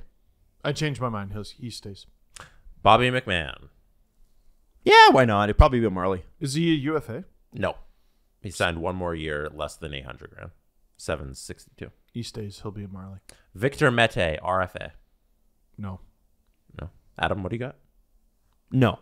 You didn't answer for Bobby. Oh, you Bobby, said- Bobby, you man, I said Marley. Yeah, Marley, yeah, yeah. Marley. Sorry. Jake Muzzin. I mean, LTIR. Yeah, Roby Island. Yeah. All right. Forwards. Zach Aston Reese, UFA. Gone. Wayne Simmons, UFA. Retired. Maybe hired. Matthew Nyes, Obviously, he stays on the Full-time first line winger. team, potentially. UFA. Michael Bunting. Gone. I said gone too. Sam Lafferty, 1.1 for 1 more year. He'll be back. He'll be back. I think he'll be back. Yeah. UFA. Nola Chari. Oh, you're re-signing him. Oh my You're God, signing him. please stay. Sign him. UFA. David Kampf. I think you can survive comp going if O'Reilly stays. But if you can keep comp at the price you got him, which is like $1 million, 1.5. like, I mean, if you can re-sign him for that, if he takes that, you give it to him. Steve. Gone. Wow. Ryan O'Reilly, UFA. Gone. I think he's staying. I hope so. 3 more years at 2.1. Callie Yarncroke. Staying. Stays. UFA. Alexander Kerfoot. Gone. Stays. Are you serious? I think they extend him. No. He's gone. He stinks. At He a stinks. smaller cap. And they even admitted it in the press conference. Like Keith came out and said he didn't say Yeah, that. but he said it without saying. He's not going to come out and say his player stunk, but he's like he didn't rise to the expectations we expected for him. Yeah, man, he hasn't been good for a while, and it's like I wish him the best, but no, he can't. He couldn't perform in the regular season in your top 6. You were disappointed with his performance. So what did you do? You rewarded him by continuing to put him in the top 6. I called it from He's the gone. trade deadline. He's How did gone. you make all those acquisitions and you still had Kerfoot in your top 6? Go find another job. You could have stopped it. You still have Kerfoot. $6.9 million for 1 more year. William Nylander. You're listening to offers to see what you can get. And believe me, I fucking hate saying that because I love Willie. But I will say this for another player as well. Willie's going to stay, but they are quietly going to say, maybe. So your prediction for opening day? He will be there. I think the Leafs might get an offer they can't refuse, but I'm going to say stay. $10.9 million for 2 more years. 893. 893. What? 893. 10.893. Oh, I know. Yeah, it went up because they had to adjust what are you his guys cap talking hit for about? some stupid reason. What are you guys His- talking about? his I'm origi- reading cap friendly. I know, but his original cap hit was Yeah, that's not what it is right now. Okay, but Jesse, you know what we're talking about. that's not what it is. Let me read cap friendly. Thank you. $10.9. $3 million. gone. Mitch They're- Marner. They are listening to offers on Mitch Marner. and William Nylander. They are listening to offers. They are making offers. Columbus is a huge fan of Mitchell Marner. They've wanted him for years. That's where Jarmo could get silly. And Jarmo and Kyle have done business together. I know that sounds odd, but and I know they got Johnny Gaudreau, but doesn't that just feel like something where it's like they were the team that was supposedly willing to go to $14 million for Mitch Marner when he was an RFA. Mm-hmm. I think they're listening to him. I think he's here. Gone. You think he's gone? Gone. Your prediction is opening day. Gone. Gone. Okay. $11 million for 2 more years. John Tavares. Impossible to move. Stays. You can't. Not impossible to move, but you can't move him and get better immediately. Because you're not going to get anything back. You're probably going to have to eat some cap. So it's like, I mean, what team needs an $11 million center that badly? I mean, Tavares, remember, guys, he was a hero a week ago. He put them into the second round. He's been a point-a-game player. I think that he's staying. I just don't think that you're going to, if you put him up and he somehow accepts a trade, which I don't think he would, I think that there's a question that I have, Jesse, that you haven't asked. Is John Tavares captain next year? And I think that's relevant. Not because he's a bad captain, but if you look at even San Jose with Joe Thornton, he was stripped of the captaincy. Marleau was stripped of the captaincy. If by some miracle he agrees to a trade, you'll have to hold on to him until after July 1st when he gets his $7 million signing bonus. Mm-hmm. Then he plays next season for $910,000. Mm-hmm. But even then, he has 2 more years left after this season with another signing bonus of $7 million each July 1st. Yeah, I don't think there's a lot of teams that want to play that. I also think the guy gives you a point a game. He's a heck of a second-line center. To me, he's not the issue. It's too much. Agreed, but it's not the issue. So every team has a contract that's too much. If the contract that's too much still gives you a point a game, I'm okay with that. I can live with that. So opening day? He's there. Stays. All right. Last one. This is a 2-parter. Let me finish the 2 parts. 11.64250 Austin Matthews. Will he be on the roster opening day? And then will he be on the roster post-trade deadline?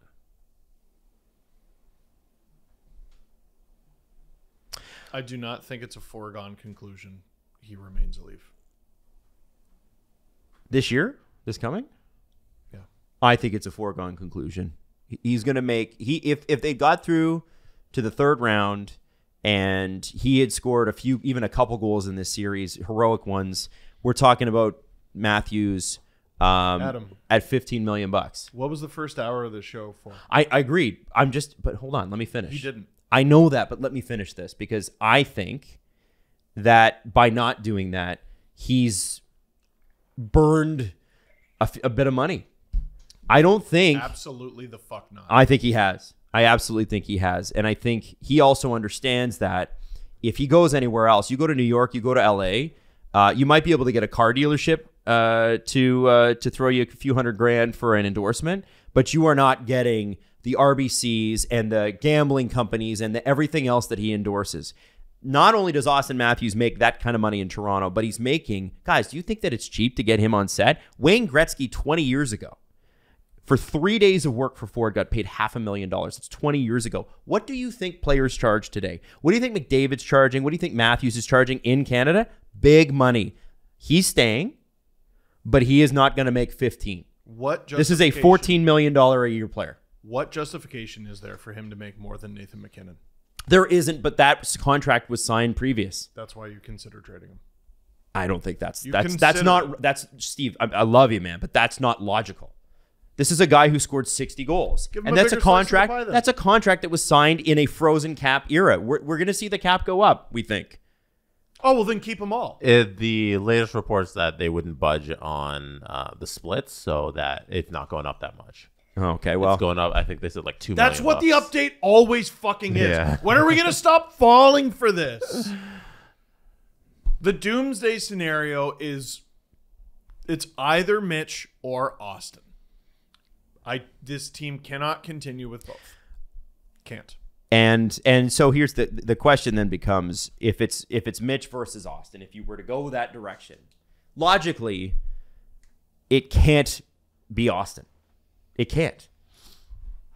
It's a center. I think you're It's right. a 60-goal centerman. You can put players with Austin that open up ice for him in the playoffs. Yeah. But you haven't done that.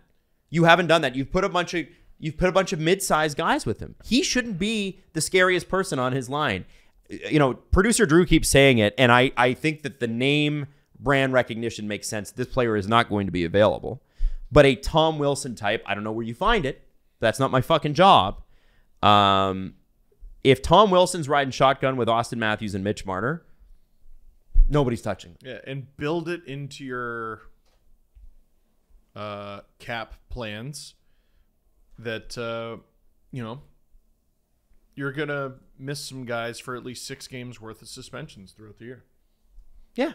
And Build just it be into your okay with plans. that. Be okay with that. Build it into your plans. It's the cost of business. We need nut jobs. Well, and maybe you do have the conversation with Matthews, especially this offseason when you're talking about that extension, to say, listen, we know, and you know, that we are a very well-connected NHL team in terms of corporate services. We can hook you up internally with any endorsement that you want, from Canadian Tire to Pizza to whatever else, right? You can do anything that you want. And if you get endorsements, you won't have the 30% holdback that the league has on top of your taxes, with the escrow or whatever it is. You have to, if you're Kyle Dubas, have to convince these players to take a little bit less. And I know that that's something. I hate it because I'm pro labor. Labor should get paid what labor is worth. Matthews and Marner and McDavid and McKinnon and your favorite hockey players in the world are all underpaid because of the salary cap system, and it's why I hate it. These guys deserve to be making way more money. Their value and their contributions are worth way more than the league has to pay. But that's the rules. Them's the rules, so work within it. And you have to say to Austin, listen, there's a captaincy on the table. There's a legacy on the table with one of the top teams in the league. Take a couple million less and let us build a winner around you. Adam, darling, I just want to give you a hug. You have to do it. You have to. No. This is Kyle Dubas' legacy. Mm-hmm. He has to do this. He must do this. You got to sit down with Matthew's agent. You got to say, listen, man, I know that he's worth this. But if we do this, it's going to be more of the same. Adam, he didn't take a 5-year discount he didn't take a 5-year contract to get a discount on his next deal. Corporate sponsorships, you can sell them on that. You can get them turned around on that. Adam, he's going to get those anyway. My sweet summer child, he's going to get those anyway. Then we got a problem. Like Rantanen's deal. I'm a little less wrong than you thought. Oh, I don't think you're wrong. I think I'm coming at it from it's not even, they have to do this though. They have to do this. This is where GMs and presidents and who has to do it? Kyle Dubas and Brendan Shanahan, if they're here. Well, it sounds like Matthews and his camp have the leverage. Fuck you, pay me. They're fucked. Unless they decide to trade him. Mm-hmm. And I doubt that they will. But somebody, and I just went and told you that, Jesse, you asked us who's going to still be here. I just went and told you that I think they're all going to be back, because chances are they're going to get 75 cents on the dollar for everybody except for Nylander. And Nylander's the one you want to keep. Yeah, because he's the one who's the best on the... He's the one you don't want to trade. He's the only one you're going to get equal value for because he is the best value contract. So remind me why all the management is staying again. That's a good question. We're losing our minds here. And we We're can't twisting ourselves into knots. If you don't change, you won't get change. Mm-hmm. They're going to have to do some really uncomfortable shit. What is that? I don't know. This Matthews discount shit. Oh, yeah, just like Hyman. Just like Hyman did. Guys, the fairy tale scenarios, we got to stop. I also These are adults with representation And he's got all the leverage. Listen, I hate to be this guy because I'm actually cheering for this team. When's McDavid up? Adam. I'm asking the question. Why are you rolling your eyes? Connor After he McDavid wins- is signed for 3 more years after this. He's After not up he wins until a cup. 2026. 12.5, What by does that? the What way. does that have to do with anything? 12.5, by the way. Yeah. What does that have to do with anything? Well, if Matthews is so dead set on going back to Arizona or going to New York or going to LA, why can't I start the rumor that Connor McDavid probably wants to come home eventually? In 2026. I'm ready. Yeah? Listen, I've waited this long. Why can't I wait longer? All right. I don't think. That'll be like the 70-year anniversary of the Leafs' last Stanley Cup. I'm ready for it. Bring Connor home. reaching on that one. Adam, are you saving sea turtles? Because you're grasping at straws. Oh, I just brought that up to piss people off. I think there's no. Here's the thing, man. There's no easy decision there. But one thing that whoever the next management group is, whether it's the current or the next, they're going to have to be decisive and they're going to have to be quick. And they're going to have to make a lot of choices in a very short window. This is 8 weeks now. And they'll get set up for the next season.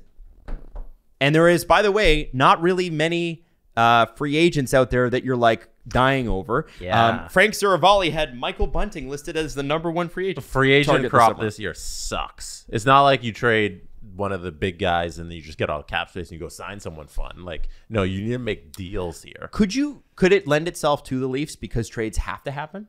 Yeah. Because they can't make any signings. Any good ones. So Yeah. it's like hey, we do have assets we could move. Maybe it's and every team knows that. Every team knows it's a thin crop on free agency. Whoever gets Bunting is going to overpay. That's unrestricted free agency, and good for Mike. That's awesome for him. But I'm looking at this and I'm thinking like, okay, so it's a trader's offseason. The Leafs need to trade. That's a legitimate positive outlook. And if Dubas is the GM, he makes good trades. Generally. Generally, he's pretty good trades. I mean, everybody looks at the Tyson Barrie Nazem Kadri trade. That's the only trade that they forced themselves to make, or Nazem Kadri forced them to make, that they didn't win. I think they've done really well. They've done pretty well. Felito's another one where you go, fuck, I wish I could have that back. But really, who can predict a back injury? I mean, yeah, that one's tough. And I always talk about that. But let's not relive the past there. So we can't answer any of these questions now. But what we can say is this is going to be real interesting over the next few weeks. We are going to be covering this team along with all the other teams still in the playoffs for the next, until mid-July. And there's going to be a lot of news around the Toronto Maple Leafs. So if you're a Leafs fan, buckle up. The fun just began. And I want to do a big shout out again to Canes fans. Congrats on getting through. That was great. New Jersey had a great year, but Carolina, the experience wins out. Without Teuvo Teravainen, without Sebastian Aho, who could have predicted? Carolina is going to easily handle Florida. It's not even close. We've learned nothing. I am ready for a 2006. You have learned nothing about the Carolina Hurricanes. You know nothing, Steve Dangle.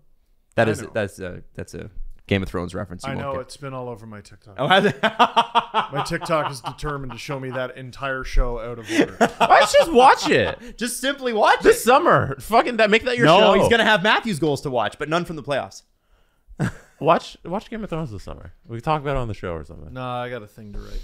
Oh yeah. So Screenplay. so if Edmonton gets through against Vegas, and it didn't look great last night, it could be a Canes Oilers final eventually here, which would be neat. That's a recap. Where are you jumping to? Well, we got to get on to the next series. yeah, but what, you went to the Stanley Cup final. Yeah, I'm going to the Stanley Cup final because I think Edmonton wins. Whoever, I think they beat Dallas, and I think they beat Seattle. I think the winner of the winner of the Vegas Edmonton series is the team that should go to the Stanley Cup final. No excuse. Oh, you're saying some stuff. I am. Man, Dallas hasn't looked great against Seattle. They've been good, but like, come on.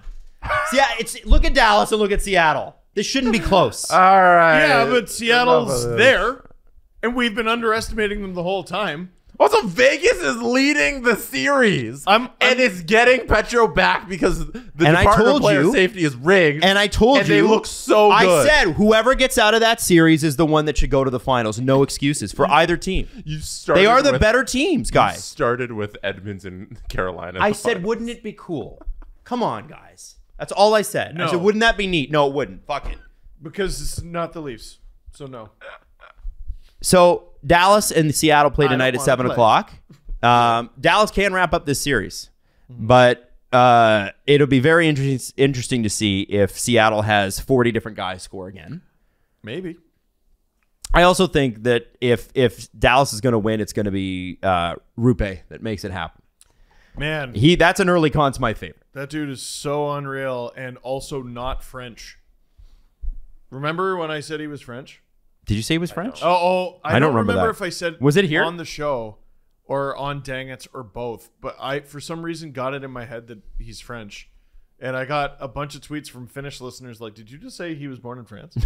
And I don't know where I got that from. I was determined and I was sure of it. He's Finnish. Sorry. That player is on an 8-year, $67.6 million contract signed in November 2022. So just a few months ago.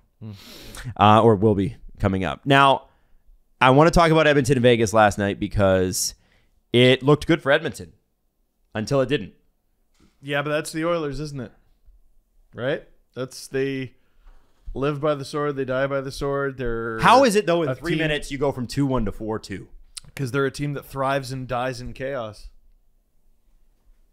Oh. Which is a less popular Guy Fieri show. I also want to throw this at you. Look at who's scoring for both teams. Connor McDavid, Jack Eichel, Zach Hyman, Mark Stone. Riley Smith gets his first. His first, really? Yeah, his first of the playoffs. Nicholas Hague and then Connor McDavid again.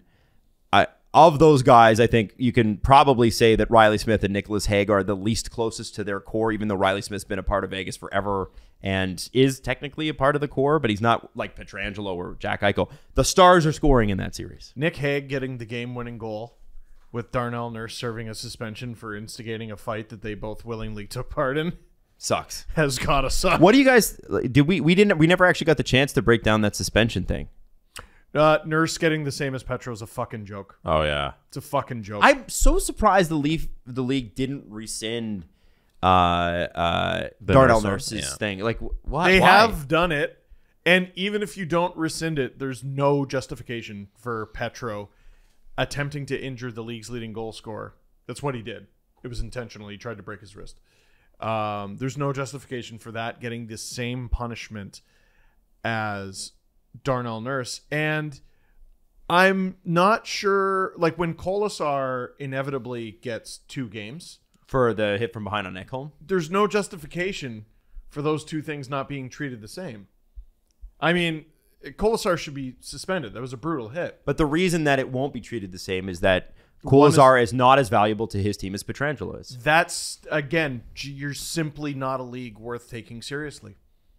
I also don't think he gets 2 games. No? I Well, think because he it's, I think served it's a a one 5-minute. gamer. He served a 5-minute yeah. major as well. Yeah. Also, in terms of like the on ice stuff, Edmonton needs to figure out how to play 5-on-5. Like they are eating everybody in the world alive on the power play. They were 3 for 4 last night. That's where all their goals came from, and they can't do anything remotely good 5-on-5. Who do you start game 6? I would go with Jack Campbell. Oh, boy. They should have gone to Jack Campbell a long time ago. They keep going back to boy. Stuart Skinner. It's not working. Bruce Cassidy did something interesting too during the game. Like his hand was forced because they were down. He paired up Mark Stone and Jack Eichel on the same line. I think it was Eichel, Marchessault, and Stone, which is just deadly, and it led directly to a goal. All And it's- right-handed shots as well. and it's something directly out of Edmonton's playbook where they were like, okay, we have to pair up McDavid and Eichel at 5-on-5, and it hasn't really worked for them. But on Vegas's side, like just time in, time out, we underrate them and the stars there that can score. And the fact that he's doing that now, and they're controlling play versus Edmonton when they're all even strength, it's scary. You know, and their goaltending situation with Brossois out and then Aiden Hill coming in and not missing a beat. Like, where did Aiden Hill come from to be this type of goalie that can just stand in a playoff game and be decent? San Jose? He's been fantastic in relief, and they're going to get Petro back, and it's going to be really difficult for Edmonton to get back in the series. But every single time Edmonton is down, they come out like gangbusters immediately in the first period. So I'm interested to see Game 6. Because Game 6 is going to be crazy, and it might be 5-0 Edmonton with like 2 minutes done in the first period, or Vegas could just close it out. I don't know. It feels like a 7-gamer, doesn't it? It does. Yeah. They're so close. They're so tight. It's a really, really fun series to watch. Cassidy getting gassed and then immediately going to the Final Four with Vegas would be quite something. And then seeing his ex-team go in the first round after winning the President's Trophy. It would be quite something. I wonder if Bruce Cassidy will have Don Sweeney over for drinks at his living room. Oh, and then fire him. After he gets fired, I don't know. Yeah, it's kind of crazy to watch Bruce Cassidy too, because he's like I don't know how you're not smiling every day like a pig in shit already. You know, like I know they haven't made it even to the third round yet, but come on. You're up 3-2 on the greatest two players in the world. I think life's got to be pretty good. Pretty good. Okay, and then of course, so we're gonna find out. Oh, go ahead. One question. Does Ken Holland deserve to be fired if they lose here? No, he's made them better this year. Yeah, but you got the two best players in the world, and you can't get out of the second round. You got McDavid. It should be a cheat code in every respect of the game. Ekholm was such a good move, though. It was fantastic. What about the rest of the his roster? job. If you were considering it, that Ekholm move was killer. And I think here's where you can shit on Ken Holland all you want. That Jack Campbell deal is a disaster. Yep. Yeah. But you can get out from disaster deals. And the Oilers aren't going to be drafting high anytime soon. So if you got to throw a first round pick in, maybe they got to do that. But traded. you have got to get rid of that contract. Does the GM have to have done a bad job to get fired? No. Well, look at all the Canadian GMs that stuck around for 10 years. Well, like, what if you just Like Bergevin didn't even get fired. He resigned. Exactly. What if you just get a new thought process in there? Like, you don't have to say Ken Holland was bad, so we're firing him. You go, he did this, he did that, he did that. It's time for a new look at this. I don't know how you justify it though. Look at how well Zach Hyman's fit in here. I mean, God, they make Cody Ceci work. They've found the time that they need to find for Evan Bouchard. They have some. I don't know what, like their strikes against them are guys like Vinny Desharnais, who they are convinced is an NHL player, and I don't see what they see. Darnell Nurse making $9 million is a bad contract. Crazy fucking contract, terrible deal. You're absolutely right. Evander Kane, though. That's a great deal. Yeah. Man, yeah. And listen, there were some personal issues there, and they said it won't be a problem, and it hasn't been a problem. We haven't heard a peep. So it kind of is a similar situation with the Leafs where you're saying a bunch of good stuff, but the results aren't there. If they don't make it to the third round, which they still could. It's very different. Yeah, man. They went to the Final Four last year. They're 2 games shy of it now. They still have a shot at the thing. Yeah, that conversation to me is a lot muddier. Mm-hmm. I just look at Connor McDavid and Leon Draisaitl and I say, how don't you have a Stanley Cup yet? Well, yes, and I think all of Edmonton is wondering that. But I do feel like he has made them better. He has made them better. They could still be better. If they lose in the second round, they got swept last year by Colorado. Well, do they want Matt Murray? In the third round. Maybe we give him Matt Murray. Oh my God. Campbell Murray tandem. Let's go. Well, you know, Mrazek is the third. You know, you'll be able to. Well, if they brought Mrazek, you'd have like an all LTIR All Star team. Who's going first overall next year? I bet it's someone good. I think Ken Holland's keeping his jobs now. Something else that came up is Ryan Reynolds' bid with the Senators not moving forward with the Remington Group. Apparently, they were at odds with the league over the LeBreton Flats arena. And I think the league wants to, although I haven't seen a lot of details, that's the rumor that's been floating around. So what Bruce Garriock reported is that they wanted an exclusive bidding window for their proposal. So they wanted, hey, we get to submit our bid and the Sens either get to accept it or don't. And they wanted an exclusive deal. And they were going to go in the $1 billion area. And then the league and the people who are managing the estate said, no. You don't get that. We're going to accept all the bids. And then they, kind of like a petulant child, said, no, we're taking our money and running. I think it's a bit of a play. I don't know if they're out. they say they're out, but I don't know if they're out. Like they may come back into the fold once the bidding resumes, but that's the reason they don't want. They pulled out. They announced that they were going to pull out. So it's interesting with real estate bidding wars because there's a lot like trade bidding wars. When Mike Greer was trying to trade Erik Karlsson, and I still think if he doesn't trade him at this draft, I think he's really fucked this up. He had bidders, multiple. And it came down to how much salary were they going to retain, and they said they wouldn't do over 20%, and all the teams said, "I'm sorry, it's got to be 30% or more." And you can see why they would say that. I get it. Yeah.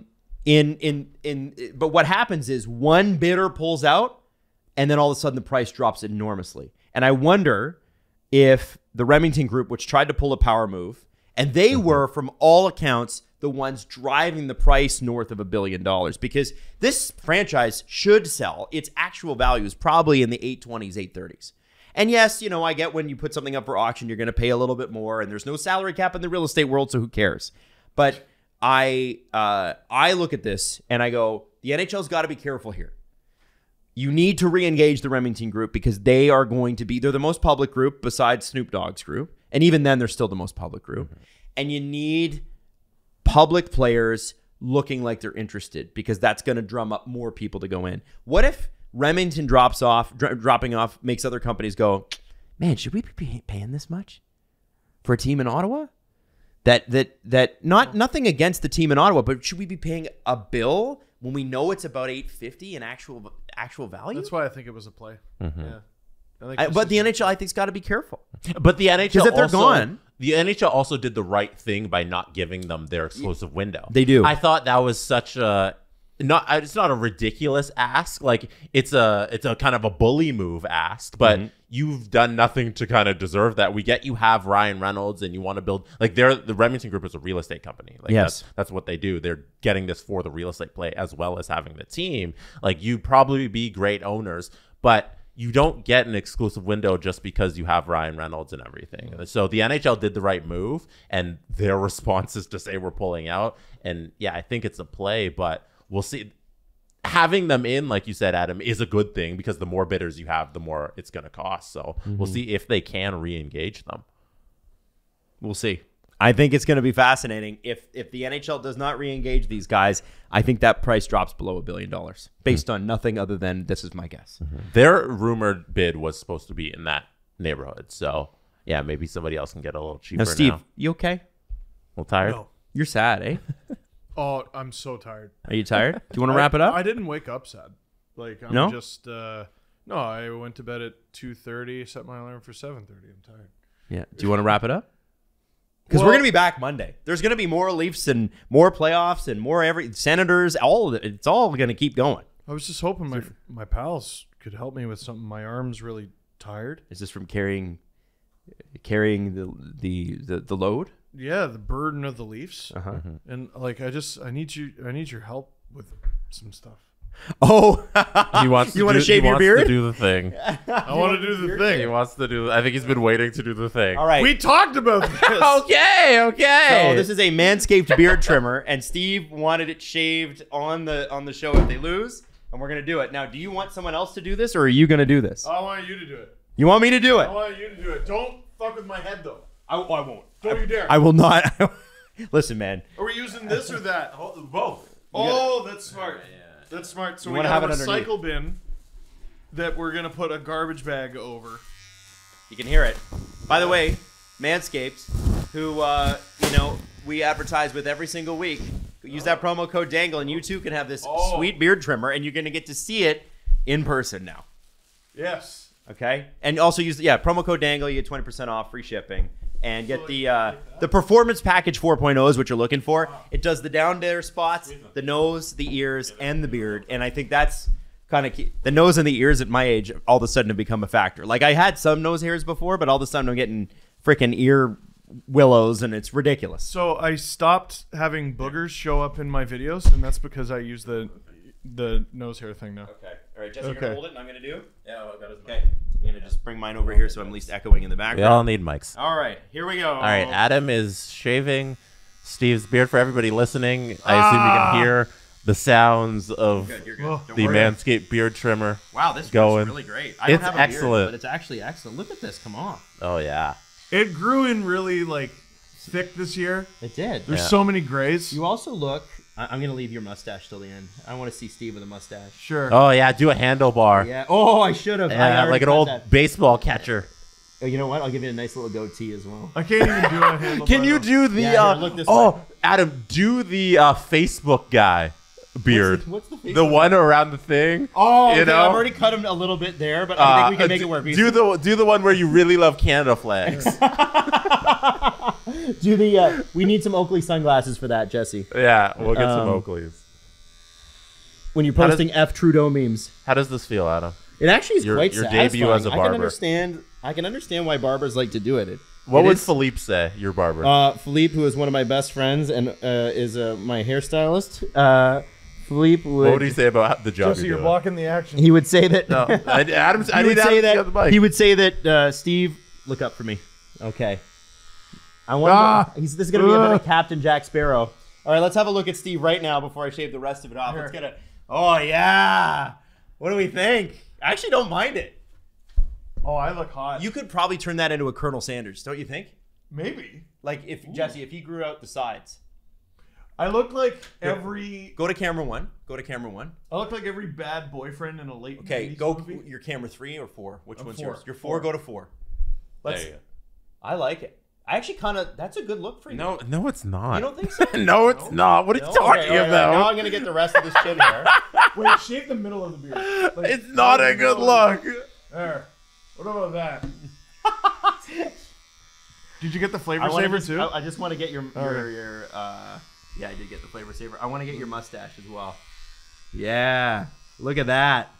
Look at that sexy. You're gonna have to Shave his eyebrows. Just with a mustache. Shave his eyebrows. I'm not Do gonna it. shave his eyebrows. His Shave wife, his Oh my eyebrows. god, there's so much hair. his wife will kill me. Shave his I'll eyebrows. kill you. I like the Do mustache. it. Get him. Isn't the mustache? Maddie's even saying, isn't the mustache cool? Do you keep the mustache? No. You I don't- like it. No. Can you keep it for at least bring it home? Can you bring your mustache home? And I'll be like, honey, I'm home. And she will not tolerate She this. won't like that? No. Okay, because Okay, and then shave it. What's wrong with you? I think I like this. You know what? You're right. You're allergic to fun? You're right. I can't. Look at how good. Yeah. I'll go home with this. Yeah, you have to go. I And then want to see the shave it. reaction. And So, by the way, there you film the go. reaction. Kiss it. Exactly. There you go. All right, eyebrows. I like it.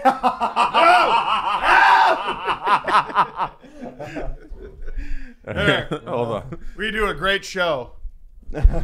So listen, we got a lot to cover. CJ will be on the show either Monday or Wednesday next week. We don't know yet, but let's just put it this way. It's not worth having him on until after locker cleanout, right? We want to see what the end of season...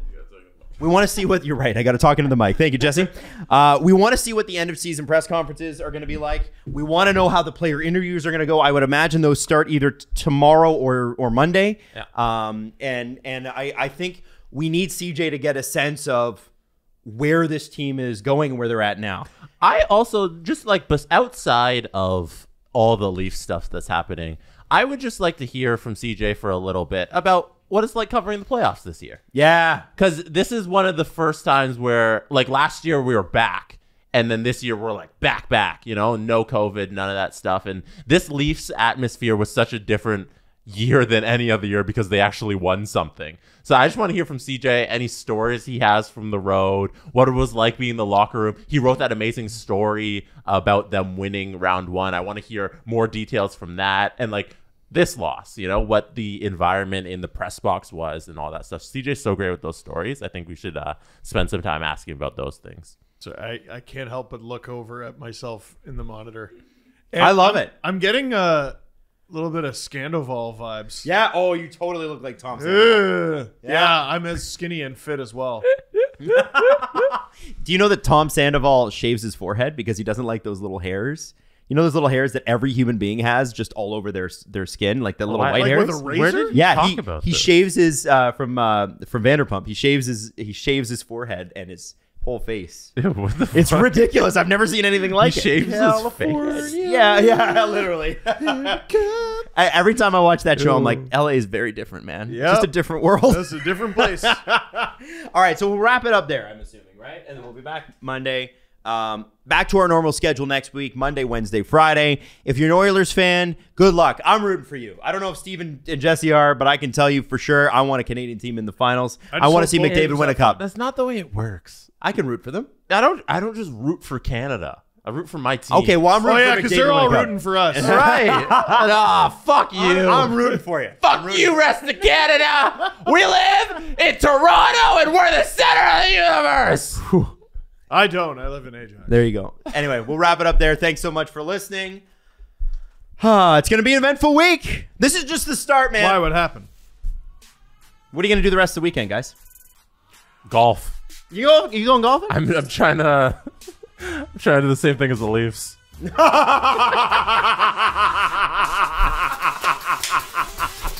Good point.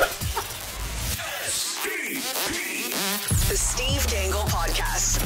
Powered by Sports Interaction. Want to bet? Follow the guys on Twitter at Steve_Dangle, at Adam WYLDE, and at Jesse Blake. Connection